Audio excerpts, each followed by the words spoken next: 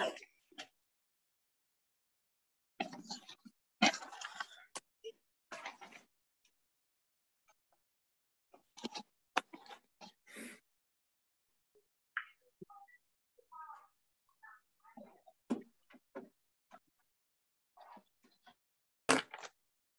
right, good evening, everyone. I believe we are now live with TC Media and in our Zoom.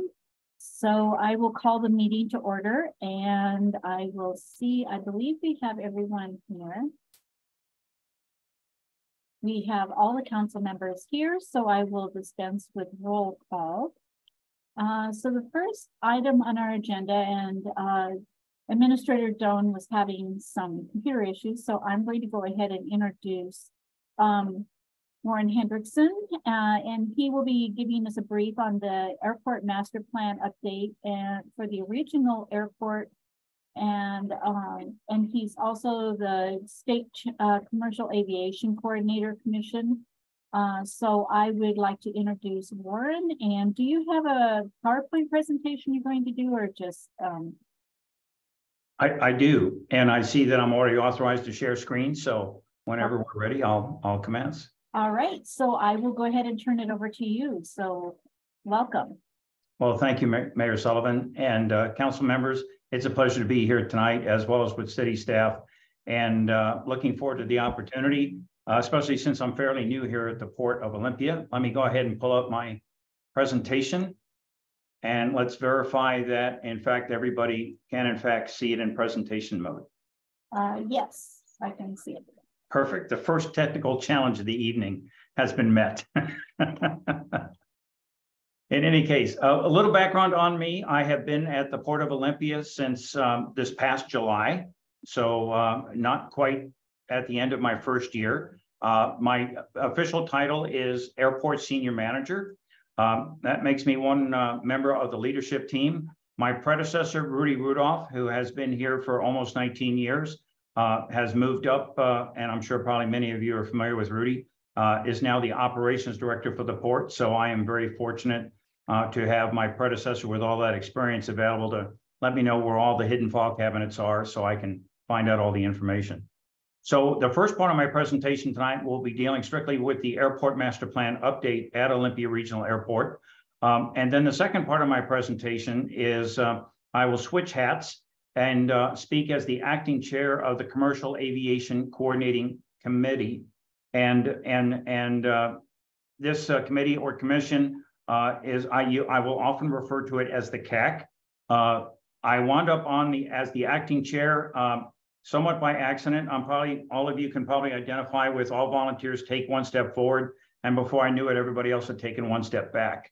And so I was somewhat surprised to find myself in that role. But my predecessor, David Fleckenstein, WSDOT Aviation Director, retired December 1st. I was serving as vice chair, so I now am fulfilling that acting chair role. My role on the CAC has nothing to do with my position at the Port of Olympia or at Olympia Regional Airport. I also serve with an organization called the Washington State Aviation Alliance. It's an alliance of all the aviation organizations in Washington State, except for commercial, except for military. So pilot associations, airport management associations, and the alliance purpose is legislative advocacy. And it was chosen as one of the non-voting members on the CAC. By the legislation. But we can talk a little bit more about that later. Let's jump right in here into the master plan update. When I complete that presentation, I'll stop. So if there's any questions or any discussion along those lines, we'll complete that portion of it. And then we'll go ahead and then move into the CAC update subsequent to that piece. So with that, the airport master plan update, what is it? It is a comprehensive study of an airport that usually describes the short, medium, and long-term development plans to meet future aviation demand. It is done because we are an FAA-funded airport.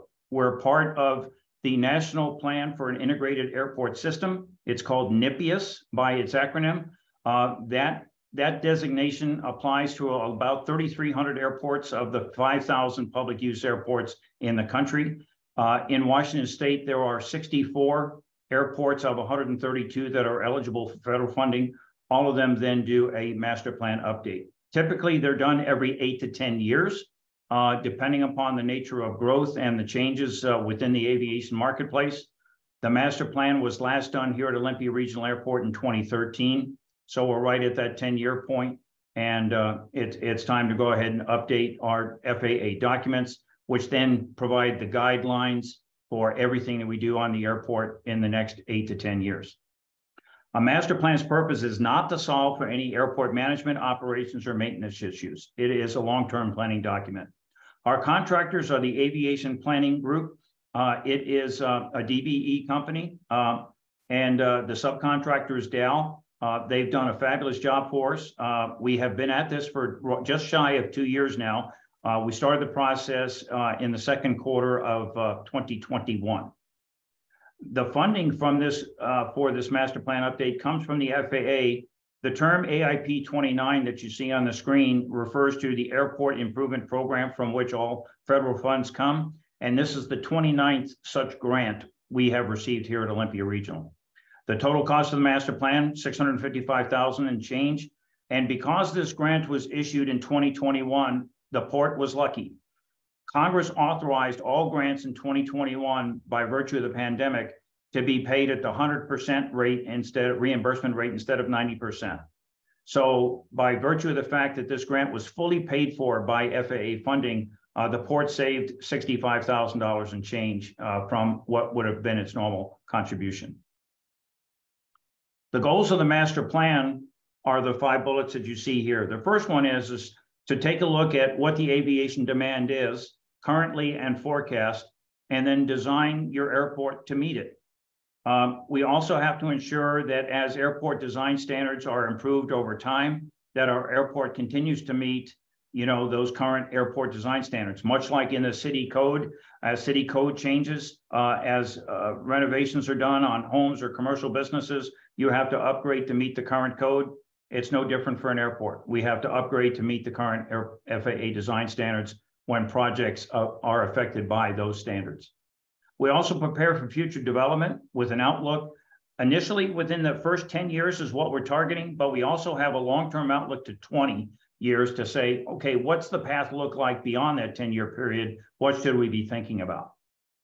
We also prepare for emerging aviation technologies. This master plan update does that to a greater extent than any time in the past. I'll address that here shortly.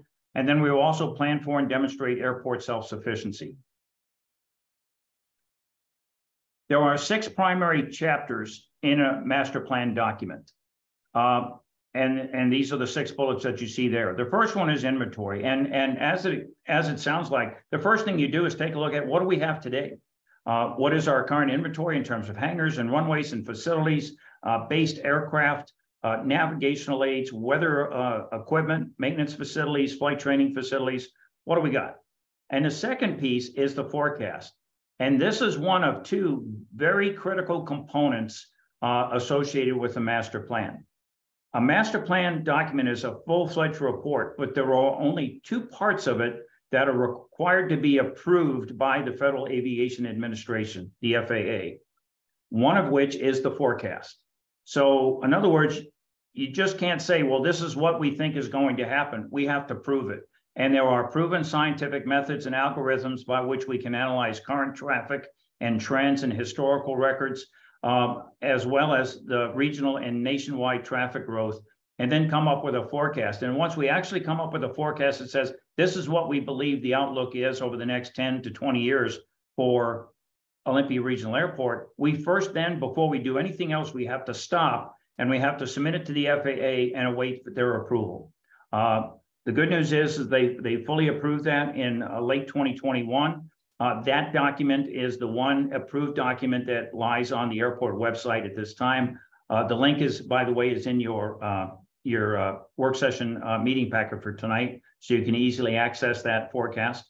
And then once you know what you have in inventory, and then once you have an FAA approved forecast as to what the outlook looks like, then you can say, well, what do we need? What do we need that we don't have? And this then is chapter 3, the facility requirements. What do we need to add? What do we need to improve? What needs to be renovated? what needs to be changed to meet airport standards that the FAA produces. And then chapter 4 then leads to a series of alternatives. Well, you can take no action, or you could do the full Cadillac approach and do everything, and then have a series of steps in between. We started with about four alternatives, from no action all the way up to trying to do everything that it looks like the airport could ever need. And we settled down, as is typical, on a mid-range approach to we don't have to really physically expand the airport. We've got everything that we need here. The airport fence is not going to move. What we want to do is protect and preserve what we have. And so ultimately, the preferred alternative is one of which we meet FAA standards and preserve and protect the pavement and the operational facilities that we have on the airport. This preferred alternative then turns into chapter 5, the second approved document by the FAA, called an airport layout plan. This is a very, very technical schematic map of the airport and all of its properties. And it is technical because it includes all of the runway protection zones, the safety zones, the noise contours, the current FAA standards, the building limit lines, the height obstruction standards. Anything that you can think about in terms of meeting a code is on this single one-page document. It gets to be quite a busy document, as you can well imagine. This airport layout plan is the second piece of the master plan update that is approved by the FAA. Without an approved airport layout plan, you receive no federal or state grant funding for your projects. So this is a very critical component. And then lastly is chapter 6 is the implementation. Okay, what are you going to do first? Now that you know what you have and it's approved by the FAA to meet the forecast approved by the FAA, then the next step is, how are you going to implement this in a capital investment plan, which is also approved by the FAA, and they in turn give us the funding. On the right-hand column, you can see where we are in terms of the drafts. And by final draft, I mean when the contract team provides it to me. So the final draft, I've received chapters 1 and 3 from the contractor. I'm in the process of reviewing them now. The contractor is finishing up the drafts for 4, 5, and 6, and I should have those within the next week to 10 days. The one chapter 2 that is complete is the one that's loaded up on the website, airport website at this time. Now, in addition to those 6 chapters, which are always a feature of every airport master plan update, we have 3 additional appendices. The second one, the public involvement and public comments, again, is always a standard feature of all master plans because we want to talk about how we involved the technical advisory committee at the beginning of the master plan effort, and then also all the public comment periods, of which we've had 6 essentially. And then we chose to add 2 additional appendices, not required, but because the FAA agreed to fund our research and analysis into it, we went ahead and are including them as appendices to the master plan. The first one is a commercial feasibility study. The Part 139 references the section of federal law that dictates airport certification for commercial airports. Right now, we do not have a Part 139 certificate. We are not authorized or eligible to provide commercial service here. We did at one time. Big Sky Airlines was the last commercial airline that served Olympia Regional Airport, and they left and discontinued service in the 2004-2005 timeframe. So we have been without commercial service for about 18 years. I will admit I probably get a call about once every week to 10 days on how a local resident can fly commercially to Walla Walla or Salem or Missoula or Portland. And of course, we don't offer that services there, and we have to redirect them elsewhere. But there is interest. The Ports Vision 2050, which was a fairly lengthy study undertaken with great community involvement, one of the major recommendations coming from that community focused group was to keep our eyes open for the future potential for commercial service here. And by commercial service, I am not talking on the level of a CTAC. I'm talking about regional commercial service, point to point, in-state, regionally, where there might be a market. So that's what we studied in that appendix. And in the last appendix, the emergency technologies, we then addressed emerging technologies in terms of electric aircraft, hydrogen propulsion, sustainable fuels, unleaded avgas, which is receiving quite a bit of press attention here lately, especially at the state legislature level. And we included quite a bit of information on that in terms of our future capabilities. This map here is not an airport layout plan, but it does provide a very high-level overview as to a bird's eye view of the airport. The yellow trapezoids that you see there are what are called the runway protection zones. This is where we don't allow any development, preferably. We would rather not have any roads, any businesses, any pedestrian traffic whatsoever. Oftentimes, however, airports are built before or after some roads are already in place, or as part of that before these standards were in place. And so the end result is we try to protect that to the maximum extent possible. And that just provides for safe operating practices surrounding the neighborhood and the airport. The light orange areas that you see are future aeronautical development. So for general aviation, small aircraft, we have this area over here. We also have a corporate potential capability for business jets and larger aircraft. Our Part 139 commercial service area will be over here, adjacent to the Newmarket Industrial Campus and where the WSDOT Aviation State Agency is located now. This is off of Center Street and Newmarket, just to the south of Tumwater Boulevard, an additional area over here. In terms of the actual airport fence, it does not move, as I mentioned, but what we will do is try to achieve additional standards by changing some taxiway locations. The dark gray lines are relocated taxiways. FAA standards now require all taxiways to cross the runway at a 90-degree angle, as an example. And many of our taxiways do not. So this provides a safer environment. We will also then relocate certain taxiways to achieve the desired separation distance from runway. Again, enhances safety overall. We will rehabilitate by our main runway and also repair and rehab our 2 runways. So those are the 2 primary pavement construction projects we'll have in the next 5 years. The dark gray area shows future aviation-related industrial property that is on or adjacent to the airport. This area over here in the upper right corner of the slide is the vicinity of where the Swire Coca-Cola lease is. The dark red areas show potential hangar development. It's an area that I will bring to the city's community development department to go ahead and take a look at how we can go ahead and do some hangar extensions where pavement exists.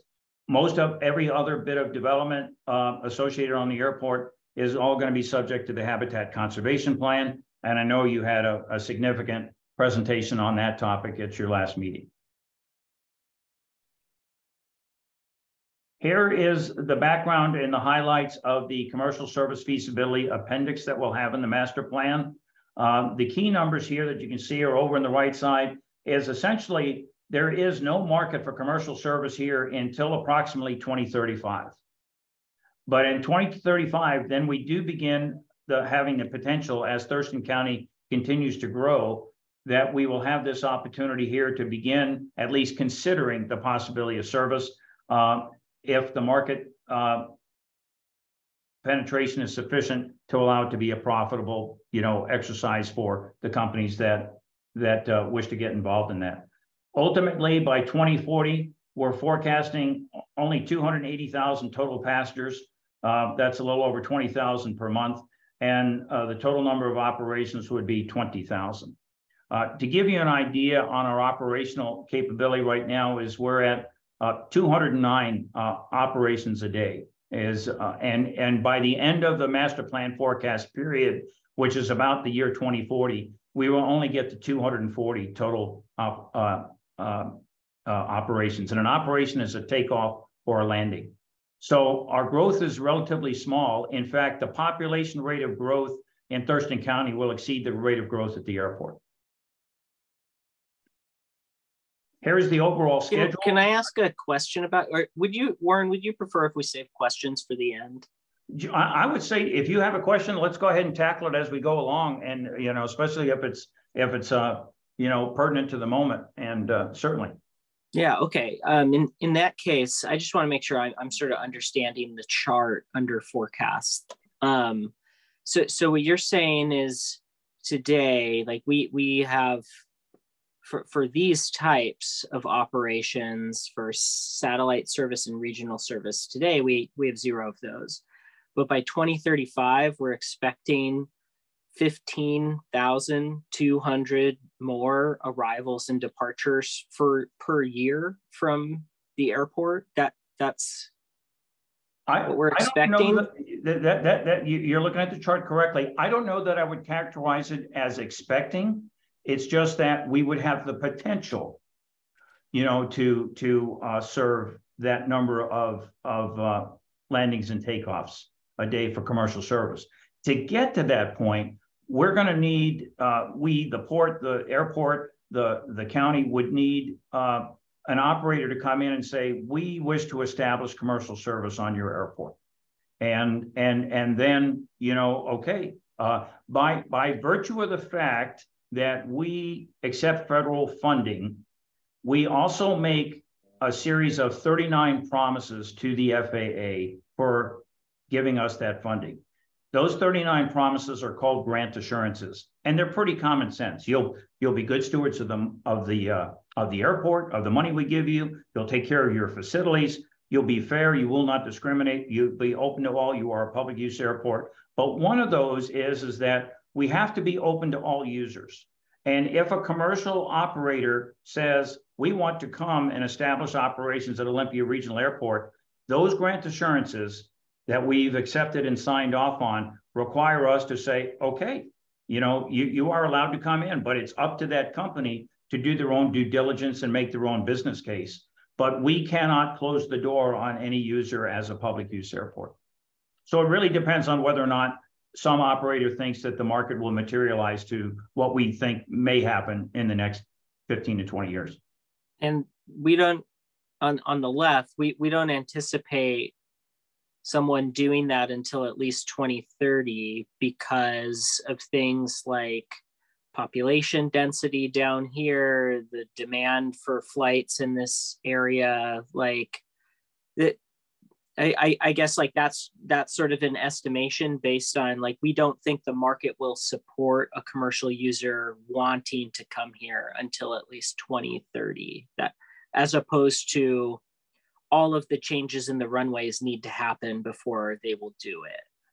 Right, and that is exactly correct. And we don't see any potential for any of that, not until 2030, but actually 2035.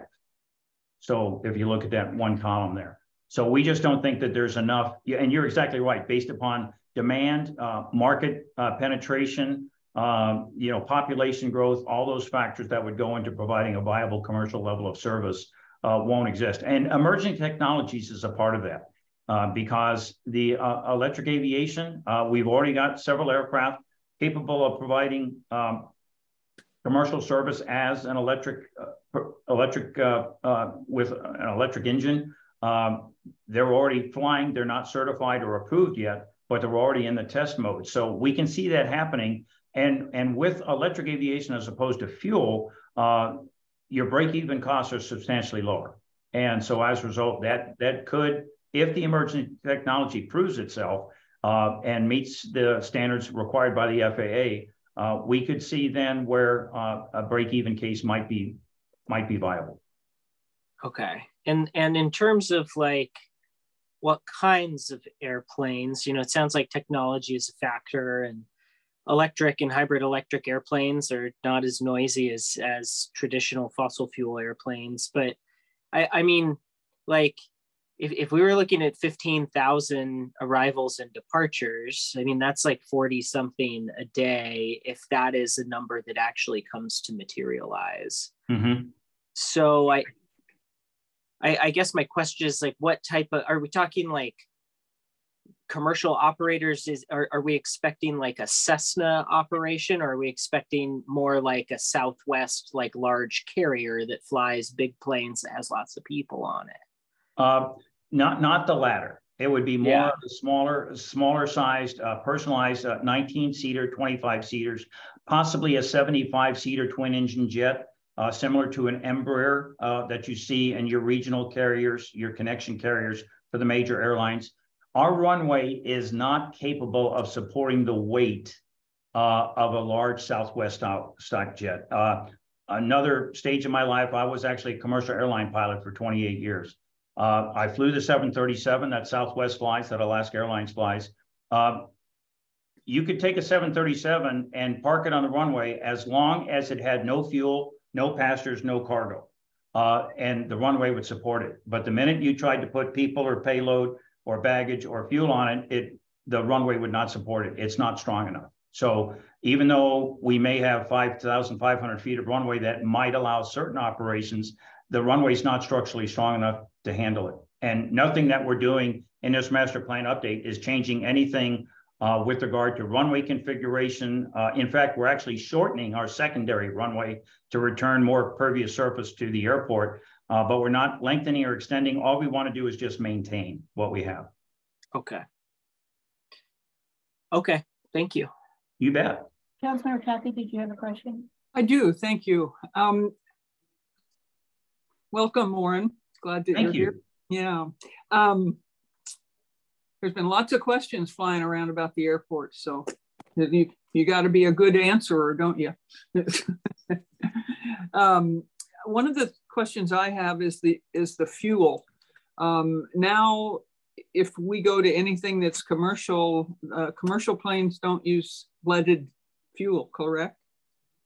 It depends upon the type of airplanes that are used. So if it's a jet, even the business jets that fly into here now will use what's called Jet A. Jet A is essentially a kerosene. It is a fossil fuel. It is eligible for a biodiesel option or a biofuel option, but it does not contain lead. If the aircraft is powered by a piston engine, as you typically see, your propeller-driven smaller aircraft, those aircraft require a small amount of lead in the fuel. And it really is an engine issue because without that lead, the engines would be subject to detonation and essentially the engines would not survive without that lead component. So there is a bill right now before the state legislature to try to address this issue. My personal opinion is what we need to do is we need to get lead out as soon as possible. There is an approved unleaded fuel available for piston engine aircraft that universally applies to every piston engine aircraft ever built or that's in existence now. The trouble is there's no production or distribution facilities yet in place.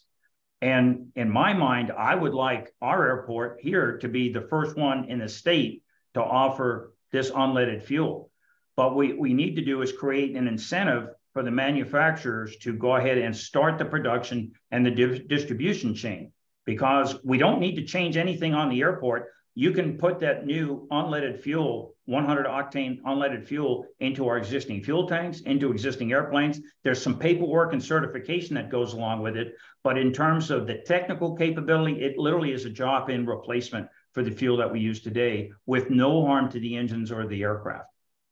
So that is where we need to go. And the solution was approved by the FAA last fall. And now we just need to light a fire under the industry, literally, to get it out into the marketplace. Well, thanks for that. I have one other quick question, which is when you do these studies and you look to the future and the increased use and whatever, do you do quite a study on air pollution, on pollution issues and what an pollutes? Yes. Yeah, that is part of it. It is part of the documentation within our master plan report. Even the 2013 has that addressed in there. So that will be part of it. One of the things that we will be doing, you'll see it in a slide shortly, once we have the master plan update process complete, although it could be deferred to a later time frame, we think it's a good approach as a port and for the community to do a SEPA planning checklist right away. And so we will engage in that process very quickly. And then that way, any projects coming down the road will already be covered, by this initial SEPA project planning checklist. We did one in after the 2013 master plan, and we will do another one again here. Thank you for that. Appreciate it. Sure. Mm-hmm. One of the things too, since we talked about Jet A and biofuels, is two of the things that do apply is of course, even if we could offer biofuel here, that makes every airplane leaving Olympia Regional with biofuel, but that doesn't necessarily address the airplanes that are coming in from elsewhere. So this biofuel issue, the unleaded fuel, leaded fuel issue, this is truly a global problem, not just a one airport problem. And we all need to be on the same team. We also need to get the FAA involved, because right now, even if biofuel was 100% available, from a safety, pragmatic, conservative approach that the FAA always takes, they will only allow jets to use a maximum of 50% biofuel in their mixture. So we're still going to be at the 50% fossil fuel rate at best until we have enough of a track record and the safety record has proven itself. Oh, thanks for that. Sure. Councilmember Snyder, did you have a question? Thank you, I do, Mayor. Thank you, Warren. So the one question I have is, you mentioned that there'd be no expansion in the next 10 years. And you also mentioned that we could have regional commercial planes here by, I believe, 2035. So does the airport have any plans to purchase more land for future expansion? No, we do not. If we did, it would be part of this master plan update. And you know, it was, I'm glad you asked the question that way, Council Member, because in my recent dialogues with community groups, there's one group that's called Stop Olympia Airport Growth. And at first, you know, as I began the dialogue and trying to understand exactly, you know, what the concerns and the considerations were, what became obvious to me was there is a difference between the term expansion and the term growth. And it's nuanced, admittedly, but expansion, from the way I look at it, from the way the aviation marketplace looks at it, expansion is, what are you doing to increase or decrease the overall size of the airport, the physical plant? Are you buying land, moving the fence, taking into account additional property? We have zero plans for expansion. We have 845 acres on the airport. We've got another 700 acres of quote unquote airport land that serves our Clean Water Center, Newmarket Industrial Campus as industrial capability. All of that revenue has to stay by the FAA on the airport. So those Newmarket and Clean Water Center properties provide revenue to keep everything operating on the airport. But we're not expanding the airport whatsoever from that aspect. What we will see is incremental growth. And as the population of the county grows, so too will the amount of aviators that use the airport. We are the capital city airport. And so as a result, that alone, as the seat of our state government, will bring people in. We see that on a regular basis. What's also interesting that I came here not being a Thurston County resident is when I came here and I started looking around at the overall market, we are the only public use airport in Thurston County with paved runways, which is a fascinating thought. There's two other public use airports, multiple private airports, but the other two public use airports are grass runways. So for smaller operators. So if you're coming to Thurston County by air, we're it. So that means we, and especially as the home of Department of Natural Resources, firefighting, Airlift Northwest medical evacuation, the Washington State Patrol for law enforcement, the governor's airplane, it's important that we maintain a functional airport for those facilities. Thank you for that answer. And I have one more question. On one of your previous slides, you had a layout of the airport and where the Coca-Cola plant was going to be. Is there that one there? Thank you.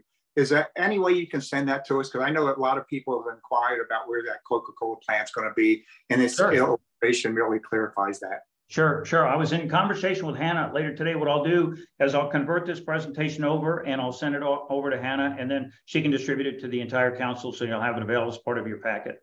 And yeah, if you need any more information, I'm literally only a phone call away. So whatever you need, you let me know. Or if you want to, if your constituents want to get directly in touch with me to have a conversation, happy to do that at any time.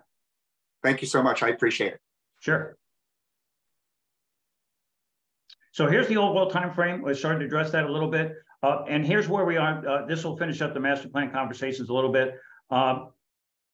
I did attend a Stop Olympia Airport growth meeting in November that I learned about via social media.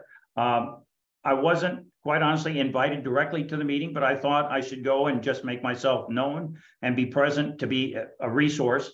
During that meeting, the conversation came up with this, well, what public outreach has the port done on this master plan and the growth? And we've had 4 technical meetings. We've had 5 open houses. And they said, well, why can't we just have an open question and answer session?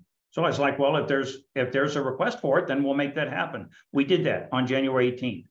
No time limit, not public comment, just a free-for-all flowing discussion. We went anywhere that the community wanted to go.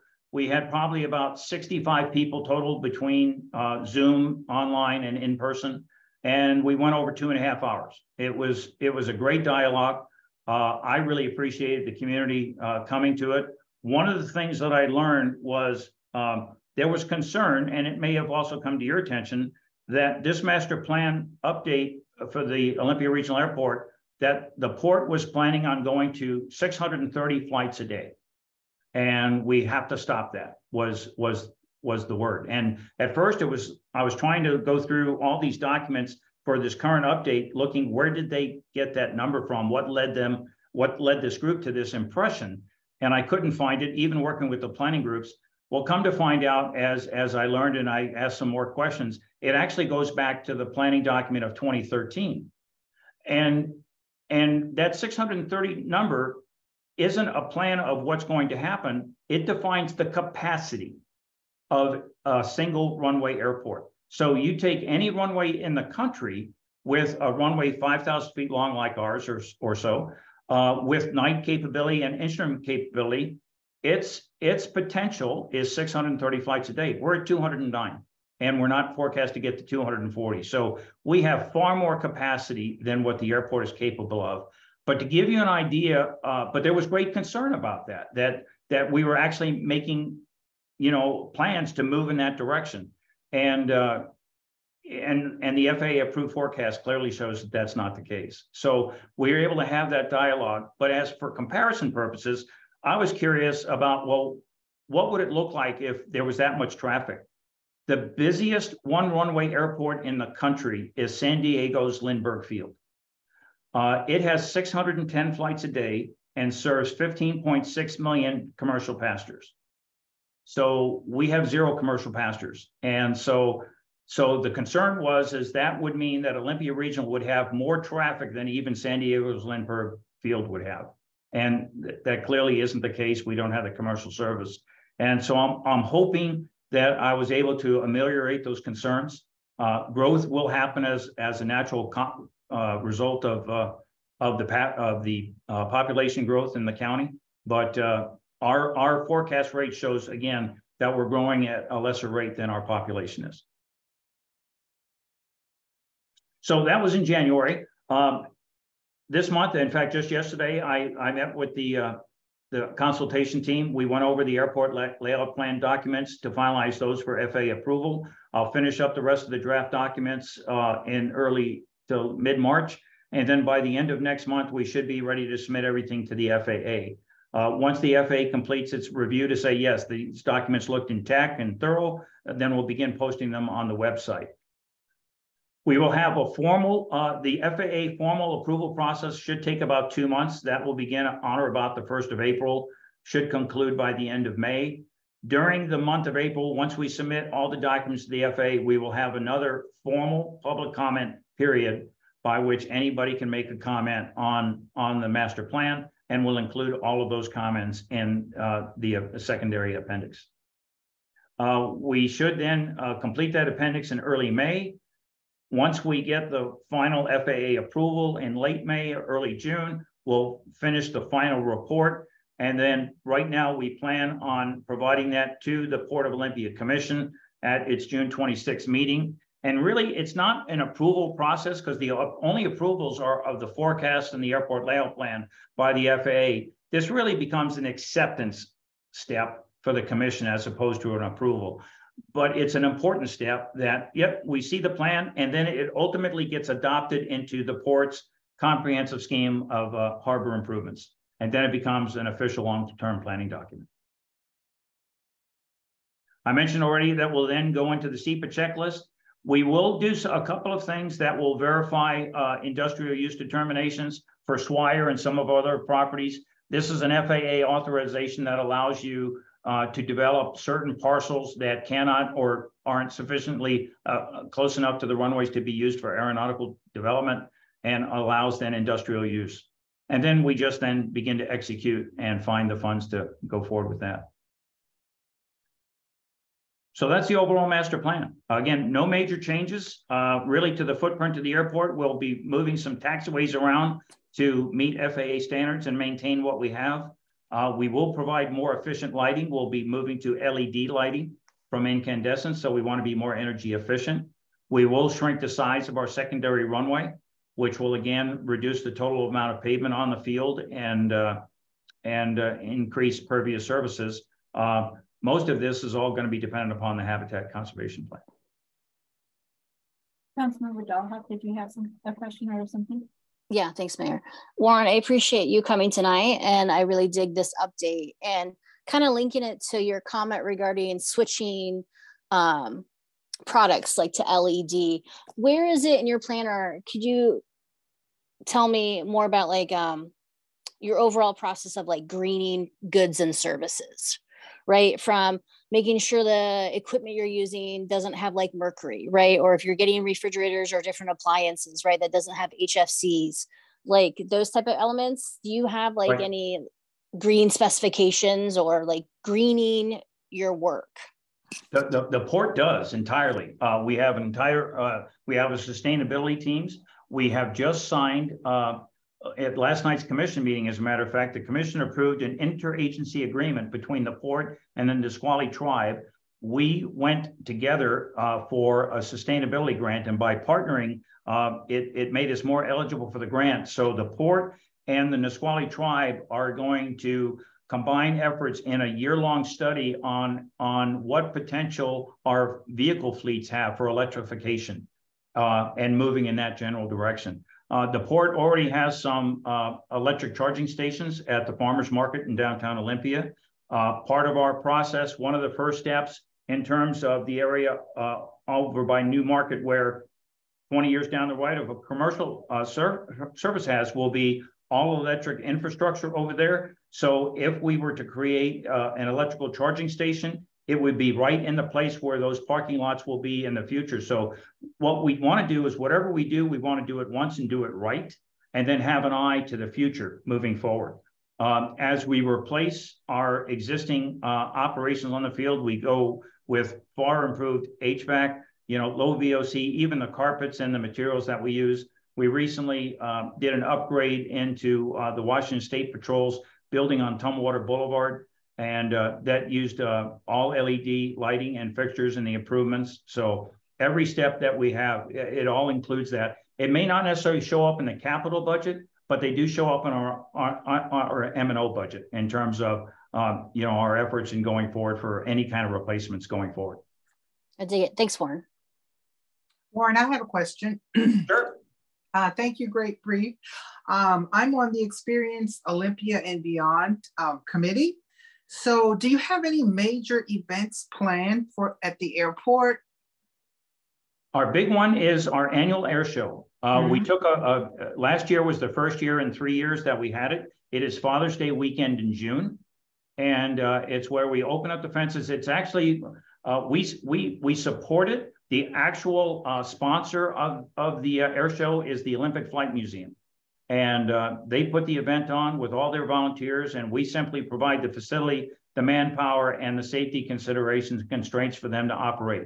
But that'll be a 2-day air show. That's probably the single biggest event that we have during the year. Okay, so the museum is a separate entity? Yes, it is. It's a tenant on the airport. Okay. I just wanted to know more about if school kids were using it, and so I'd like some more information about. I might just visit them. They're open, right? They're open on the weekend. Saturday's a great day. Because that's when they can bring most of the public in. Okay, got it. Thank you, Warren. Sure. Okay. Well, if we're ready, I can give you an update if time's sufficient. Let me know how much time you have available, and then I can talk about the Commercial Aviation Committee work? Yeah, no, go ahead. That's great. Okay, let me see if I can. All right, did that one show up okay that way? Yes. Should be looking at the Capitol building, I believe. Yeah. Okay. All right, well, let's jump into this one. So background, a little history. You're probably very familiar with where we are, but just in case anyone's not, I'll take a few moments. This has been a Herculean task, thankless, challenging. There's been a few rewards along the way, but this has been tough. This has been a real tough nut to crack. Essentially, we've been at this for almost 3.5 years now. Our charge as a commission is to identify a single preferred location for a new commercial aviation facility by this June. Our membership and administrative support, we have a total of 27 members, 15 voting members, 12 non-voting members. We have internally decided everybody has an equal voice, but when it comes down to the 3 major votes that the commission has to take, only the 15 voting members are part of those final recommendations. WSDOT Aviation, as the state agency, has been tasked with the administrative support role. Initially, when the bill was passed, by the way, unanimously, both sides of the aisle, both houses in 2019, there were only 3 excused members that did not attend the vote. But other than that, it was 100% unanimous that the legislature says, yes, we need to do this. The timeline was extended by subsequent legislation due to the pandemic. The overall goal was not only to address commercial air passenger service, but also air cargo and general aviation. And there were 3 phase deadlines, January and October of last year, and the June 15th deadline of this year.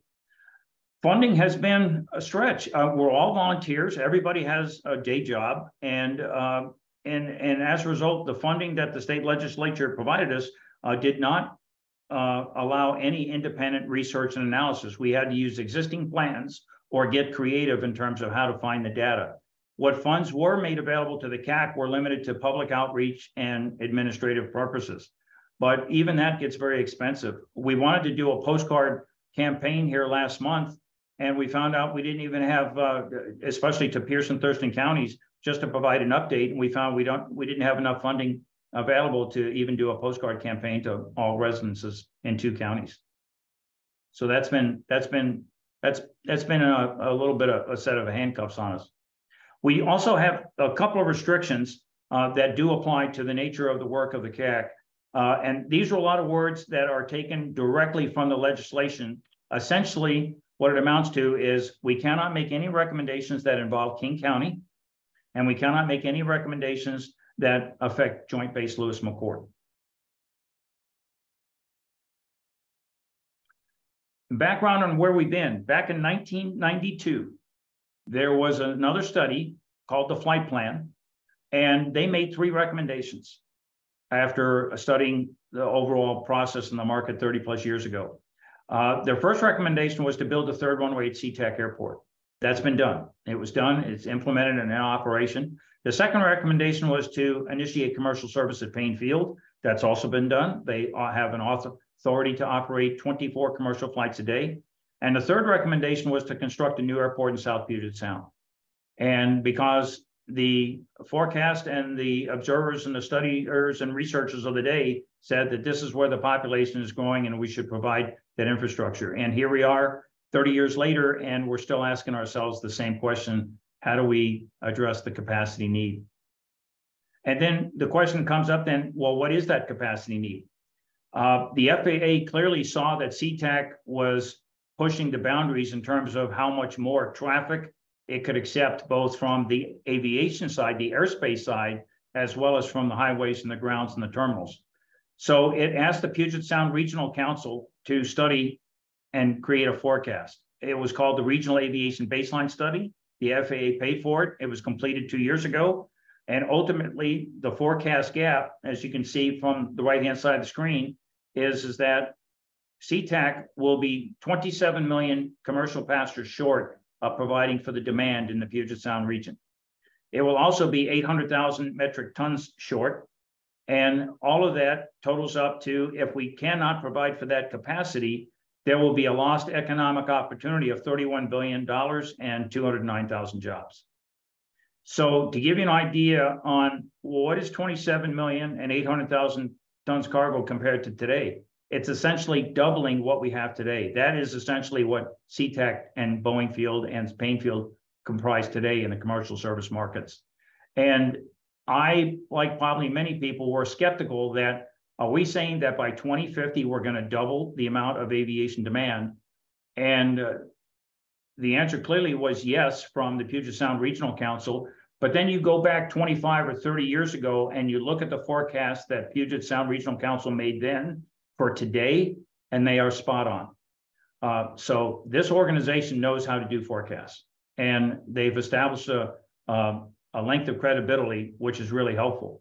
On top of that, Washington State Aviation hired a consultant to also look at the capacity. They came and looked at the Puget Sound Regional Council's numbers and verified them and actually augmented them and said, yeah, they are spot on. In fact, we can tweak them a little bit, even given the pandemic, but what they did is correct. So we have now two different voices that's saying, yes, these are the correct numbers for demand. And so you can see the dip that we took there in demand. The part of the orange shows that once we have demand exceeding capacity, and if you come over here to about where we are, right about 2032 is where we cross the line. At 2032, Painfield, even if it does everything that's on its books for improvements and growth, and SeaTac does the same thing, we're out of room in 2032. And after that point, demand will exceed supply.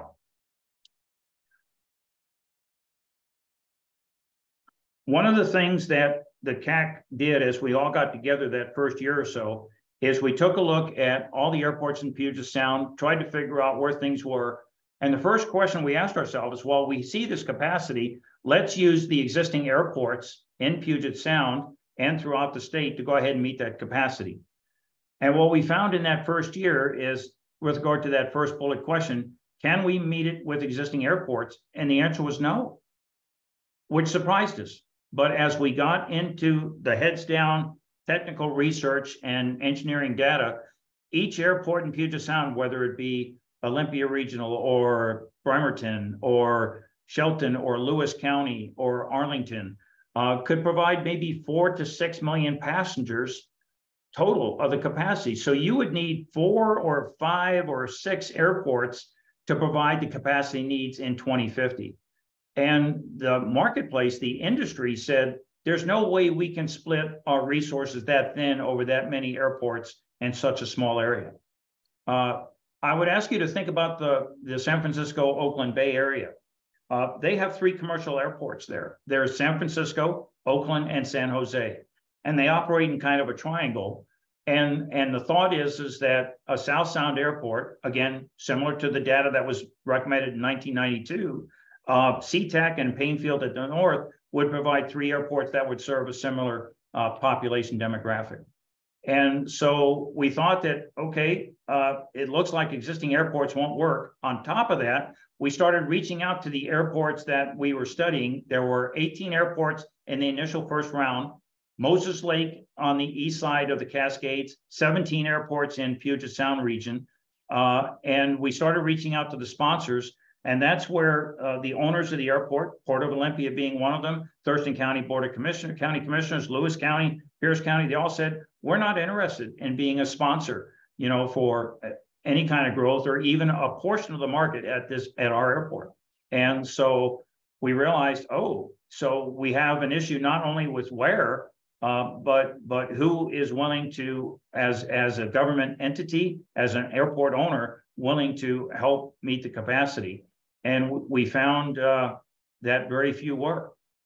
So here we are, knowing that we really need some kind of a greenfield site. And by greenfield site, I want to be careful to kind of define it. It doesn't mean an area that's undeveloped, because there are no undeveloped areas anymore. There's homes, there's businesses, residential communities, rural communities. There's always going to be a level of development. A greenfield site, as far as the CAC is concerned, is just a location where an airport does not currently exist. It doesn't mean that there's not going to be some impact on residents, businesses, and rural communities. So, but the CAC clearly came to the conclusion that that's what we need. But again, coming back to the state legislature creation of the CAC, we weren't provided any funding to do that analysis. And this is where I have to give great credit to WSDOT Aviation as a state agency. Every 5 to 7 years, they do a statewide aviation plan. We have 2 members of the agency are on the CAC. They knew that there was a need for much more data and research. And they realized that, well, if we do another aviation system plan update and the FAA pays for it, we can generate the data that the CAC needs for its deliberations. And that's exactly what happened. So Rob Hodgman, as one individual, is the senior aviation planner, and it was his concept, and he ran with it and made it happen. And as a commission, we are deeply thankful to the agency for doing that, because it wasn't CAC created data, it was created by the aviation system plan that then was fed to us for review and consideration. So a separate but parallel effort, but it certainly did help provide some information. So as a result, when we went from phase 1 and looking at 6 airports throughout Puget Sound, came to the conclusion that these 6 airports won't work. Sponsors are not willing to accept that. Our phase 2 recommendation this past October was to, okay, we know SeaTac is going to hit the limits for capacity, but Payne Field has room to grow. So part 1 of the recommendation was keep growing Payne Field to its maximum extent and serve the northern portion of Puget Sound. The second one is we have to find a greenfield site option with a 2 runway configuration. And that 2 runway configuration requires 3,100 acres. And we chose Pierce County Central, East, and Thurston County Central as the 3 greenfield sites. Where did those greenfield sites come from? Again, it wasn't the CAC that did it, it was the aviation system plan. They actually studied 10 greenfield sites in 6 counties, from Skagit County on the north down to Lewis County on the south. And of those 10 sites, some of them were closely located already in Snohomish County and Skagit County, where Payne Field already was. One was in King County. Well, the aviation system plan could look at King County because they didn't have the legislation that prevented it, but the CAC can't.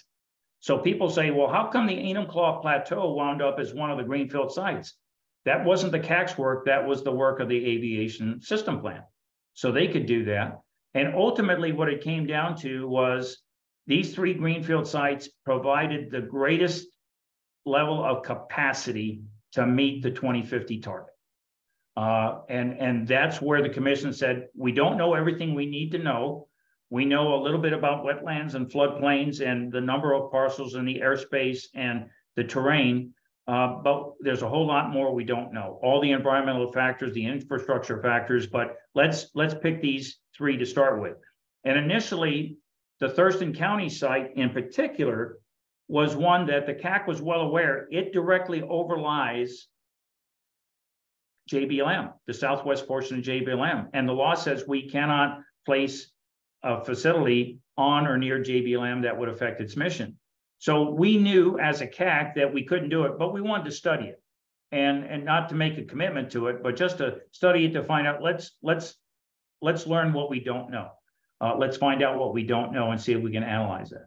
So that's where those greenfield sites came from. They were 6-mile circles, but really the target was a 3,100 acre site somewhere within those 6-mile circles that might provide a facility. So what happened? Once we put, and it's no surprise, I'm sure, to any of you as council members or members of the staff, once we put circles on the ground, clearly the attention of the world came to be, wow, this organization is serious. They are really looking at where they're going to put this thing, and they're going to put it right on my neighborhood. My own daughter lives in Graham and not too far from one of the circles. And so, you know, I mean, that hit home, you know, at my house too, like many others. But the end result is over these last 3 to 4 months now, what we have learned is that not a single local government entity at any level, whether it be city, county, or port, nor any sovereign tribal nation, all 4 of them, the Cowlitz, the Squaxin Island, the Nisqually, the Puyallup, those tribal nations and all the local governments in Pierce and Thurston County universally oppose these 3 greenfield sites. On top of that, universally widespread public opposition, universally. And the public says, no, not here. And Obviously, there's great transportation infrastructure limitations. When Representative Jake Five from Tacoma went to a town hall meeting at Graham Kapowsin High School on January 13th, he told the group that the state does not have the money to provide the infrastructure to any of these greenfield sites. We cannot afford to build there. And then you take a look at the environmental concerns. I had the pleasure of meeting with the Nisqually Tribal Council in early December, learned a lot about their history. These greenfield sites sit on top of the Nisqually River watershed. The Thurston County site is on top of the aquifer. You've got untold wetlands and wildlife issues throughout these areas. Clearly, it's a road too far. On the other side of the coin, though, we have received one piece of feedback. We have had one city that stood up and said, we'll take it. Although it won't be in Puget Sound, the city of Yakima has formally requested that we, the CAC, consider McAllister Field as the single preferred location. They actually surveyed the entire city and all the industries, and they had about a 75% participation rate, and a little over 80% was in favor of turning Yakima Air Terminal into a larger commercial facility. Here's the challenge, and I met with the city manager, Bob Harrison, in January at the state legislature. The population resides in Puget Sound, and Yakima, of course, is on the east side of the mountains. And when you do the numbers, we have to figure out how to get 55,000 people a day to Yakima. And right now, we don't have the means by which we can do that. So, but it's great that one city has said, if we can figure out the logistics and the infrastructure, we can do it. So that's one positive piece of news that certainly the CAC will consider at its next meeting. 3 consistent responses from the public. We have to do whatever we do in an environmental sustainable way. So Councilmember Dolph, in terms of your building green, clearly this cannot be a CTEC 2.0. In fact, the 4 guiding principles that the CAC operates under is 1 is public benefit, 2 is economic feasibility, 3 is social justice, and 4 is environmental sustainability. And I will say that it's the right people at the table. Everybody is mindful of the importance, and they're not ranked in any particular order, but they're all critical to whatever we decide in the future, if decisions to be made. The CAC has no means by which to decide or to execute any decision. We're just a planning group. We hand a report to the legislature. Whether anything happens to it or not is up to the legislature to determine. The public outreach challenge is fascinating. In over 3 years, we have a website hosted by WSDOT Aviation. We have over 700 people that have signed up in a little over 3 years. Within 3 weeks of placing those 3 greenfield sites on the ground, a Facebook group started that had over 4,200 people in 3 weeks. So clearly we have it's a different paradigm. Our means by which people receive their information, their news, they stay up to date, isn't through the standard channels anymore, even from the source. It's via social media. And that has proven to be a big challenge in terms of how do we ensure what information is out there is in fact fact-based by which we can make good judgments. And that's been a tough road to navigate. So where are we today? What are the next steps?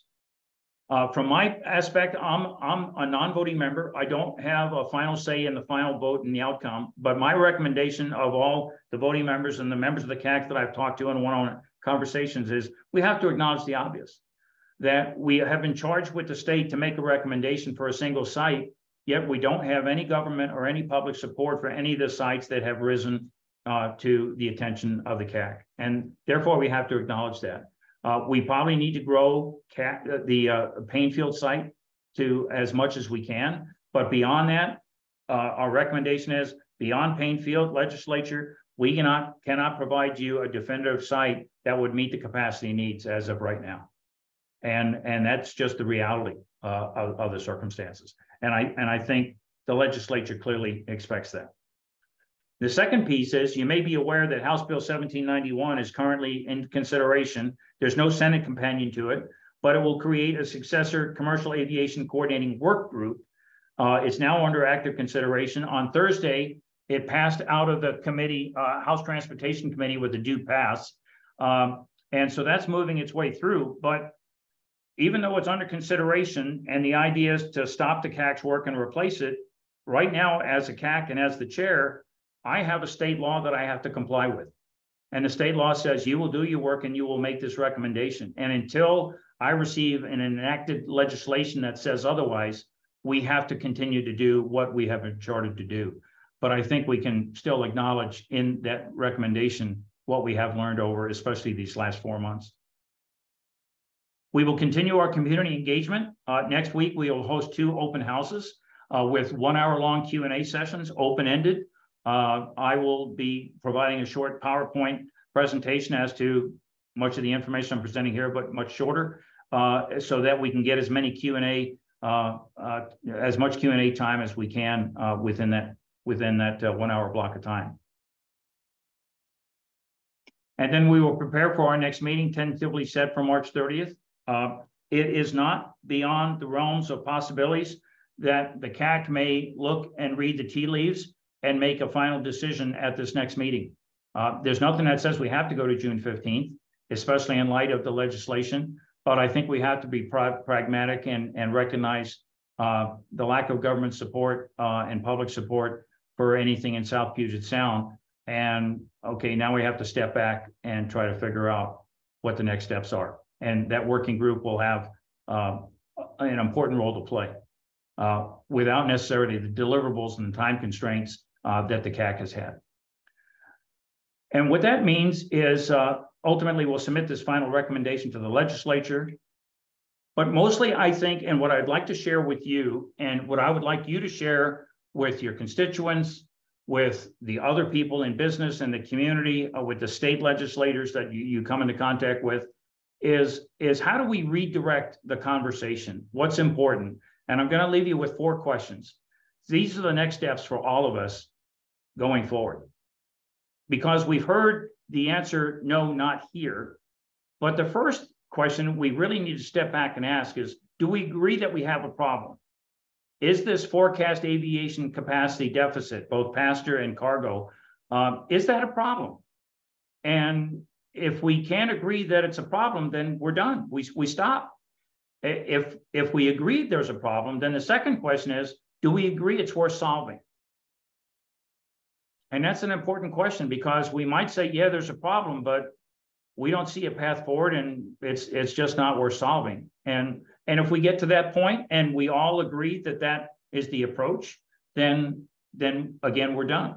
But if we agree that there's a problem and we agree it's worth solving, then if so, how? And what the CAC has been charged with is where, not so much the how. And we really need to ask both questions. How do we solve this capacity? How do we leverage new technologies? How do we leverage rail? As an example for rail, I got curious, can high-speed rail bring people to Yakima?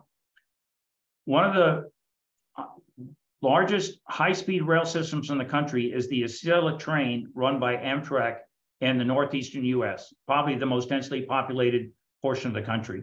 It runs from Boston to New York to Washington, D.C. In the 3 years preceding the pandemic, its average capacity was 9,500 passengers per day.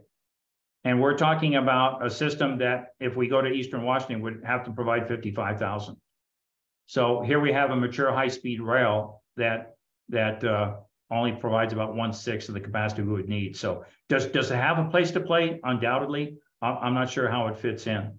But in any case, these are all the considerations we have to take into account: where, how, and then lastly, if we decide, this is a bridge too far, it's not worth solving, we don't know how to solve it, then we have to realize that we may have to be willing to accept the consequences of taking no action, recognizing that the $31 billion of economic impact does not come, the jobs do not come, and that when demand exceeds supply at SeaTac and Payne Fields, prices will go up, nonstop markets will decrease, larger airplanes will be in there, there'll be more connected travel, businesses may be able to provide the higher ticket prices, but families that want to go on vacation to the East Coast may have to drive to Portland or to Spokane or Tri-Cities to get out of town. There's a lot of consequences if once demand exceeds supply, and we just have to be aware that that's the consequence of no action.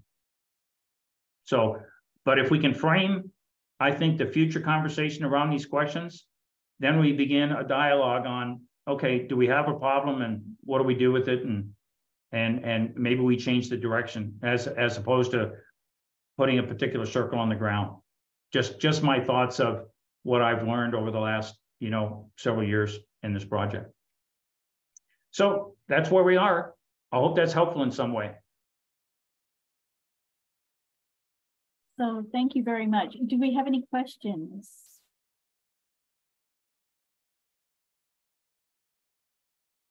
I am not seeing any. So Councilmember Swarthout.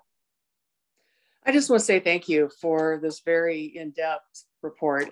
It's very well presented, and I appreciate all that you have been through as far as the committee goes. And but again, I just appreciate this update. It's very, very informative. So thank you for doing that. And then also I was curious then how I think you already explained it, but how that 1791, will still present your report. 1791 will be a separate. How does that interface with the work that you've already done? Well, they'll probably leverage the work that we've done. I mean, certainly we're an open book. Everything is a matter of public record. So we'll share everything that we have with them to benefit whatever studies and research they need to undertake. The legislature is going to provide this working group some additional funding for research and study and analysis, which will be helpful. The fiscal note to the bill shows that where we got zero, they're saying that this effort could take up to 1.9 to 2 million. I think it was 1.93 million was, potential funding that might be required. I think there was 257,000 applied in this first year, but with a target for down the road. So if you provide the right funding and you get the right analysis, you can do the in-depth environmental work, infrastructure work that's necessary. But it's still going to be, how do we site this in a location that is publicly acceptable? Councilmember Snyder, did you have a question? I did. Thank you, Mayor. Thank you, Warren, for a great presentation and certainly an eye-opener. I appreciate that. So my question is, you mentioned if there'll be some public meetings, I believe you mentioned on March 8th and 9th. Yes. Is there a time and a location for that? Yes. Well, it'll all be virtual, be 100% virtual. We have Zoom meeting links. The WSDOT Aviation website is, if you just do a web search for Commercial Aviation Coordinating Commission, it'll be the first item that comes up, on your hit list, and click on that. It takes you right to the WSDOT Aviation website, and the meetings will be posted there. We've also issued some press releases on it. I can directly make sure that you have available. The March 8th session is a midday session around the lunch hour. The March 9th one is late afternoon, 5 o'clock or so we can catch people at the end of the workday. But I can make sure I'll pass that along to the city clerk, and they can distribute that to the entire council. I just want to add to Warren, Charlie, in our packet, I just looked at it, in the attachments on the very, very bottom, there's a link that Warren just talked about. Oh, yeah, and you click on that. That's right. Yeah. So it's in that link. Okay, I appreciate that. I did see that. So thank you for that, Leetta. And thank you, Warren. Thank you again. I will offer too, if there's ever, I'm a big one on dialogue. That's just my own personal thought, regardless what it has to do with the airport, the relationship to the community. I've had the good fortune. I've spoken to the Lacey Chamber. I'm going to be speaking to the Olympia Kiwanis next month. Thurston Regional Planning Council. I spoke to the MLS Association of Tumwater last week, and Thurston County. And so if there's an opportunity to have a dialogue, or if there's any questions, please know I am only a phone call away, and I'm happy to provide whatever resources your constituents may request, or any information they would like to know. Perfect. Thank you so much. I think this has been very informative, and helps us answer questions also. So. Very good. Thank you very much again for the invitation. Greatly appreciate it. City Administrator Doan, did you have something? I see you came in with your mic off, so that's why I was. Oh, I'm just prepping for the next item. Okay, perfect.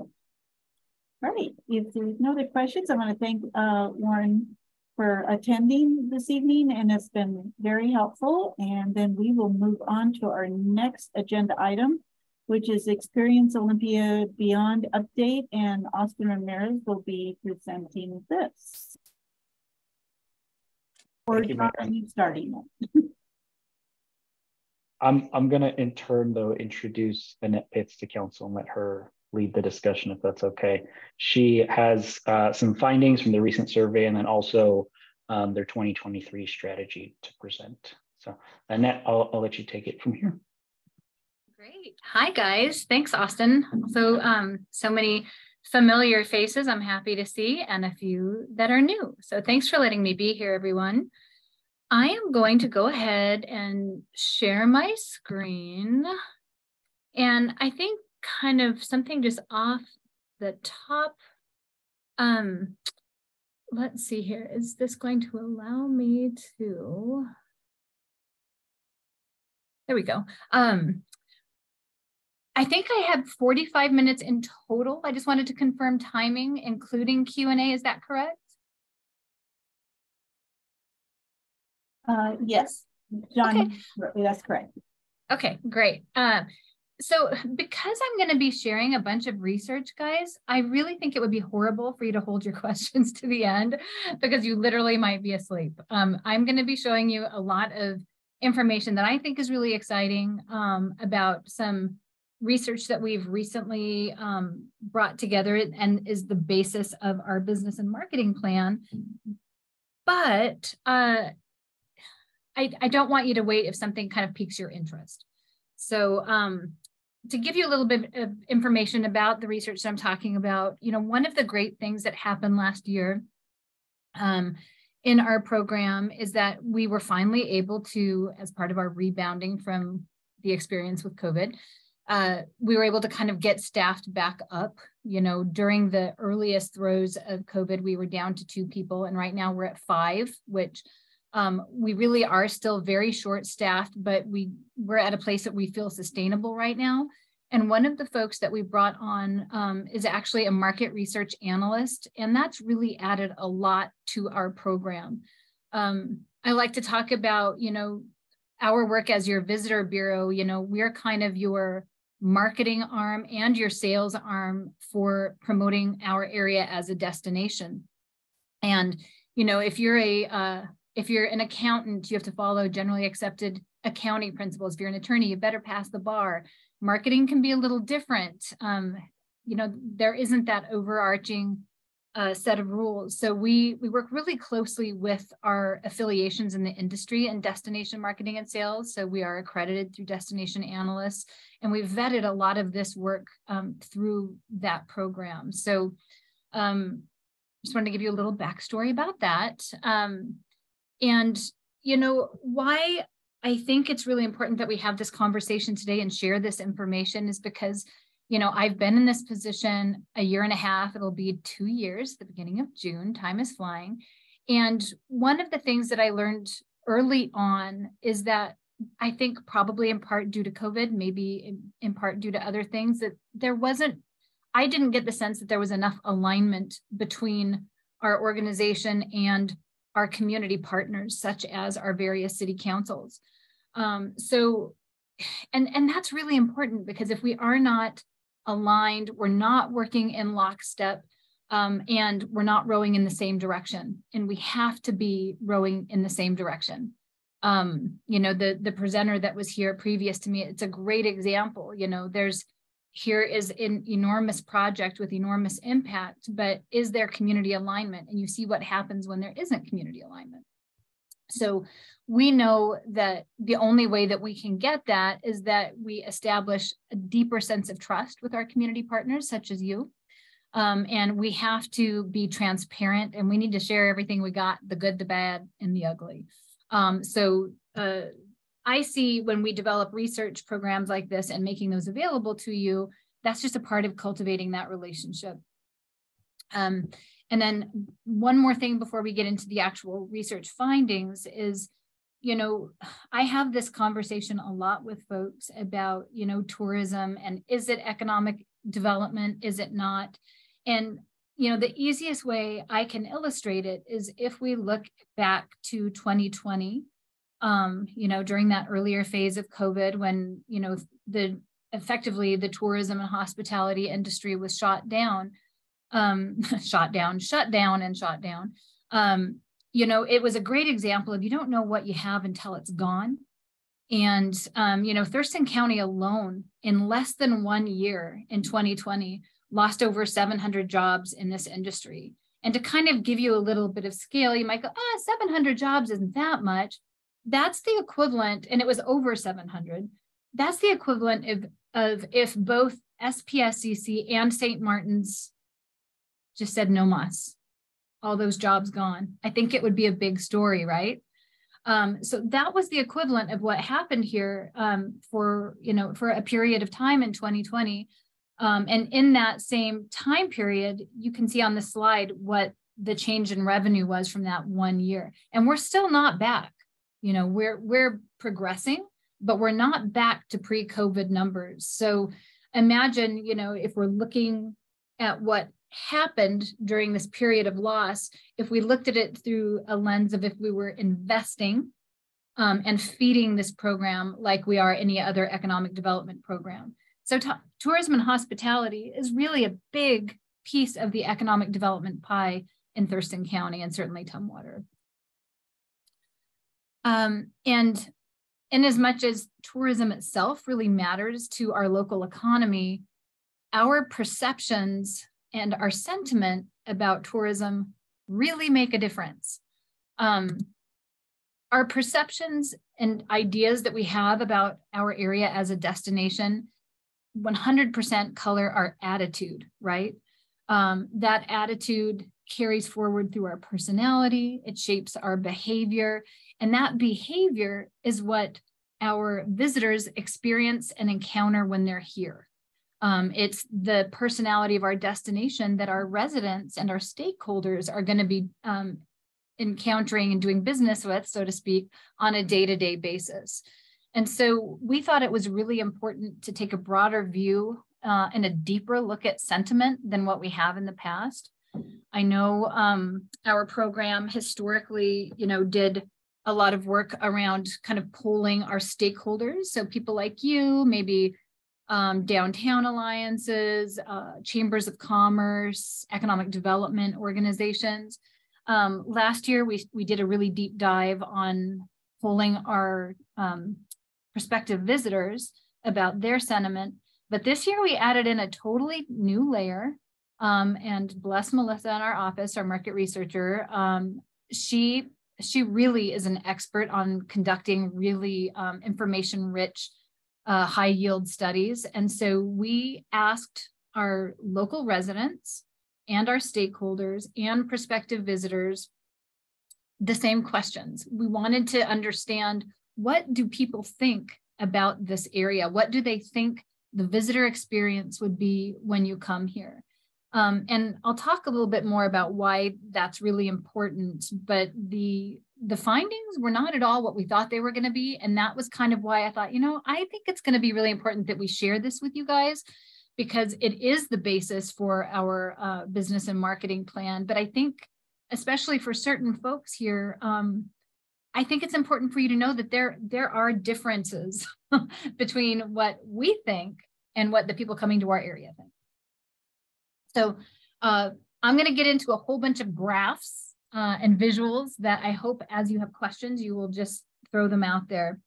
The first thing I want to talk about is our sampling.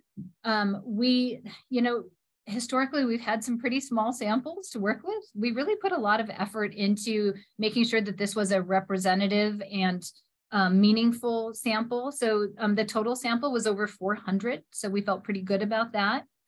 On the left here, you'll see exactly who the residents were that we're talking about. We understand that our stakeholders are often going to be residents as well, but because a stakeholder is somebody that we are doing business with, they might be a municipality, they might be a nonprofit, they might be an educational institution. We know that their perception might be a little different than Joe Q Public living down the street. So on the left, you'll see kind of who the folks were that responded to our resident survey. Our top 3 areas where they are employed in our area is number 1, professional services, followed by government and nonprofit. Probably not real surprising. When we look at our stakeholders over on the right, the bulk were employed between attractions and experiences, things that a visitor might engage with, nonprofits and economic development.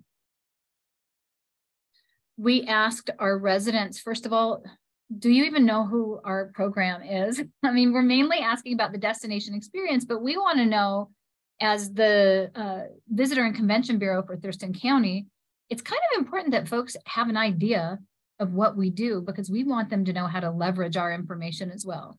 We were happy and surprised that we had over 72% of locals actually have heard of us and know what we do. Now, I also look through the lens of, you know, as a previous student in my life, if I got a 72% on something, I would not be happy. I would say that is at best C-level work, and that is not what I aspire to. So we want to go back next year and look at a lot of these responses, and we're going to track our performance again and hope to see some increases. I would love for this to be, and a lot of our responses to be at the 90th percentile, not the 70th percentile. We asked our visitors, you know, or prospective visitors, you know, are you familiar with our destination at all? And basically what we did is we did not poll people that we have communicated with before. We didn't just say, we didn't limit it to people who've opted into email communications, for example. We did ask them, but we also just chose random markets that we, through our location services that we have in-house that we know should be feeder markets for us. We just put information out into these areas in California, Oregon, Colorado, you name it, and just said, you know, do you know us? Are you familiar in what level? And we were pleasantly surprised by the level of familiarity for these uncontacted markets. However, again, not where we want to be. So we have a bar that we're going to be working toward moving forward. Moving more into the kind of marketing side of things. I don't know if my Zoom window is blocking you as well as it is me, but I'm going to try and move it a little bit. We asked all of our groups, you know, what is one word that you would use to describe our destination? You know, we were very happy that there was some commonality, that people, whether you're somebody who lives or works here or visiting the area, that you find our area really beautiful. Our stakeholders like the natural beauty. They like how eclectic it is. Our residents, again, eclectic, outdoorsy, diverse, green. We did not anticipate that one of our top descriptors would be interesting from our visitors, but we'll take that with a grain of salt.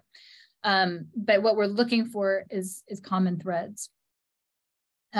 Folks that are working in the marketing realm understand that where you really kind of butter your bread is where you have differentiation. And so asking folks, you know, what is that thing here that you can't find anywhere else? And that's something that we should really be hanging our hat on.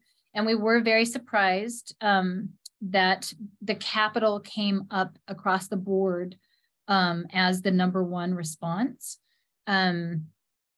Certainly, you know, having, you know, a cool downtown area, having access to the water, Puget Sound, natural beauty, really important.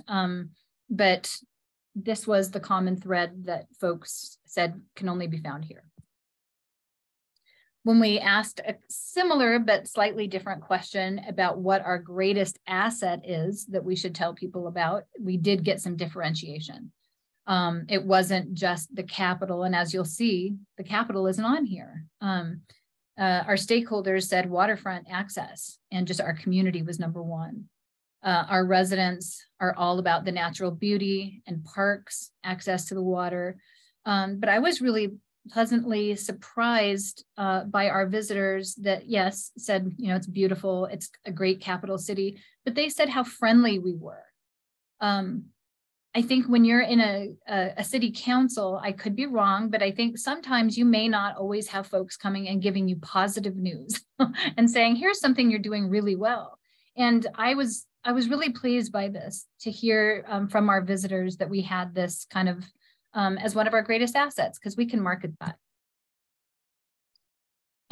This was an interesting slide for us. We asked folks, you know, have you visited here before? And over 86% said they had.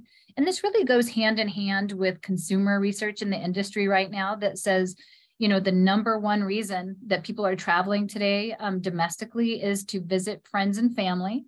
The #2 reason is to go places that they've been before that they haven't been able to get back to for a while. Obviously, with shutdown relating to COVID, people are feeling not only just this desire to get out and explore, but they miss people. They miss their friends and family, and they miss destinations that they've been to before. So this is actually a small but meaningful slide, and it's going to speak to a lot of the work that we'll be doing this year in our business plan. We asked folks, if you came here before, why? You know, what brought you here? And they could select as many as they wanted. And I thought this one was interesting because #1 is visiting friends and family. Behind that is a weekend getaway. Behind that is a vacation getaway. You know, we often hear people say, oh, you know, people come here, but they're just passing through. We're just a stopover.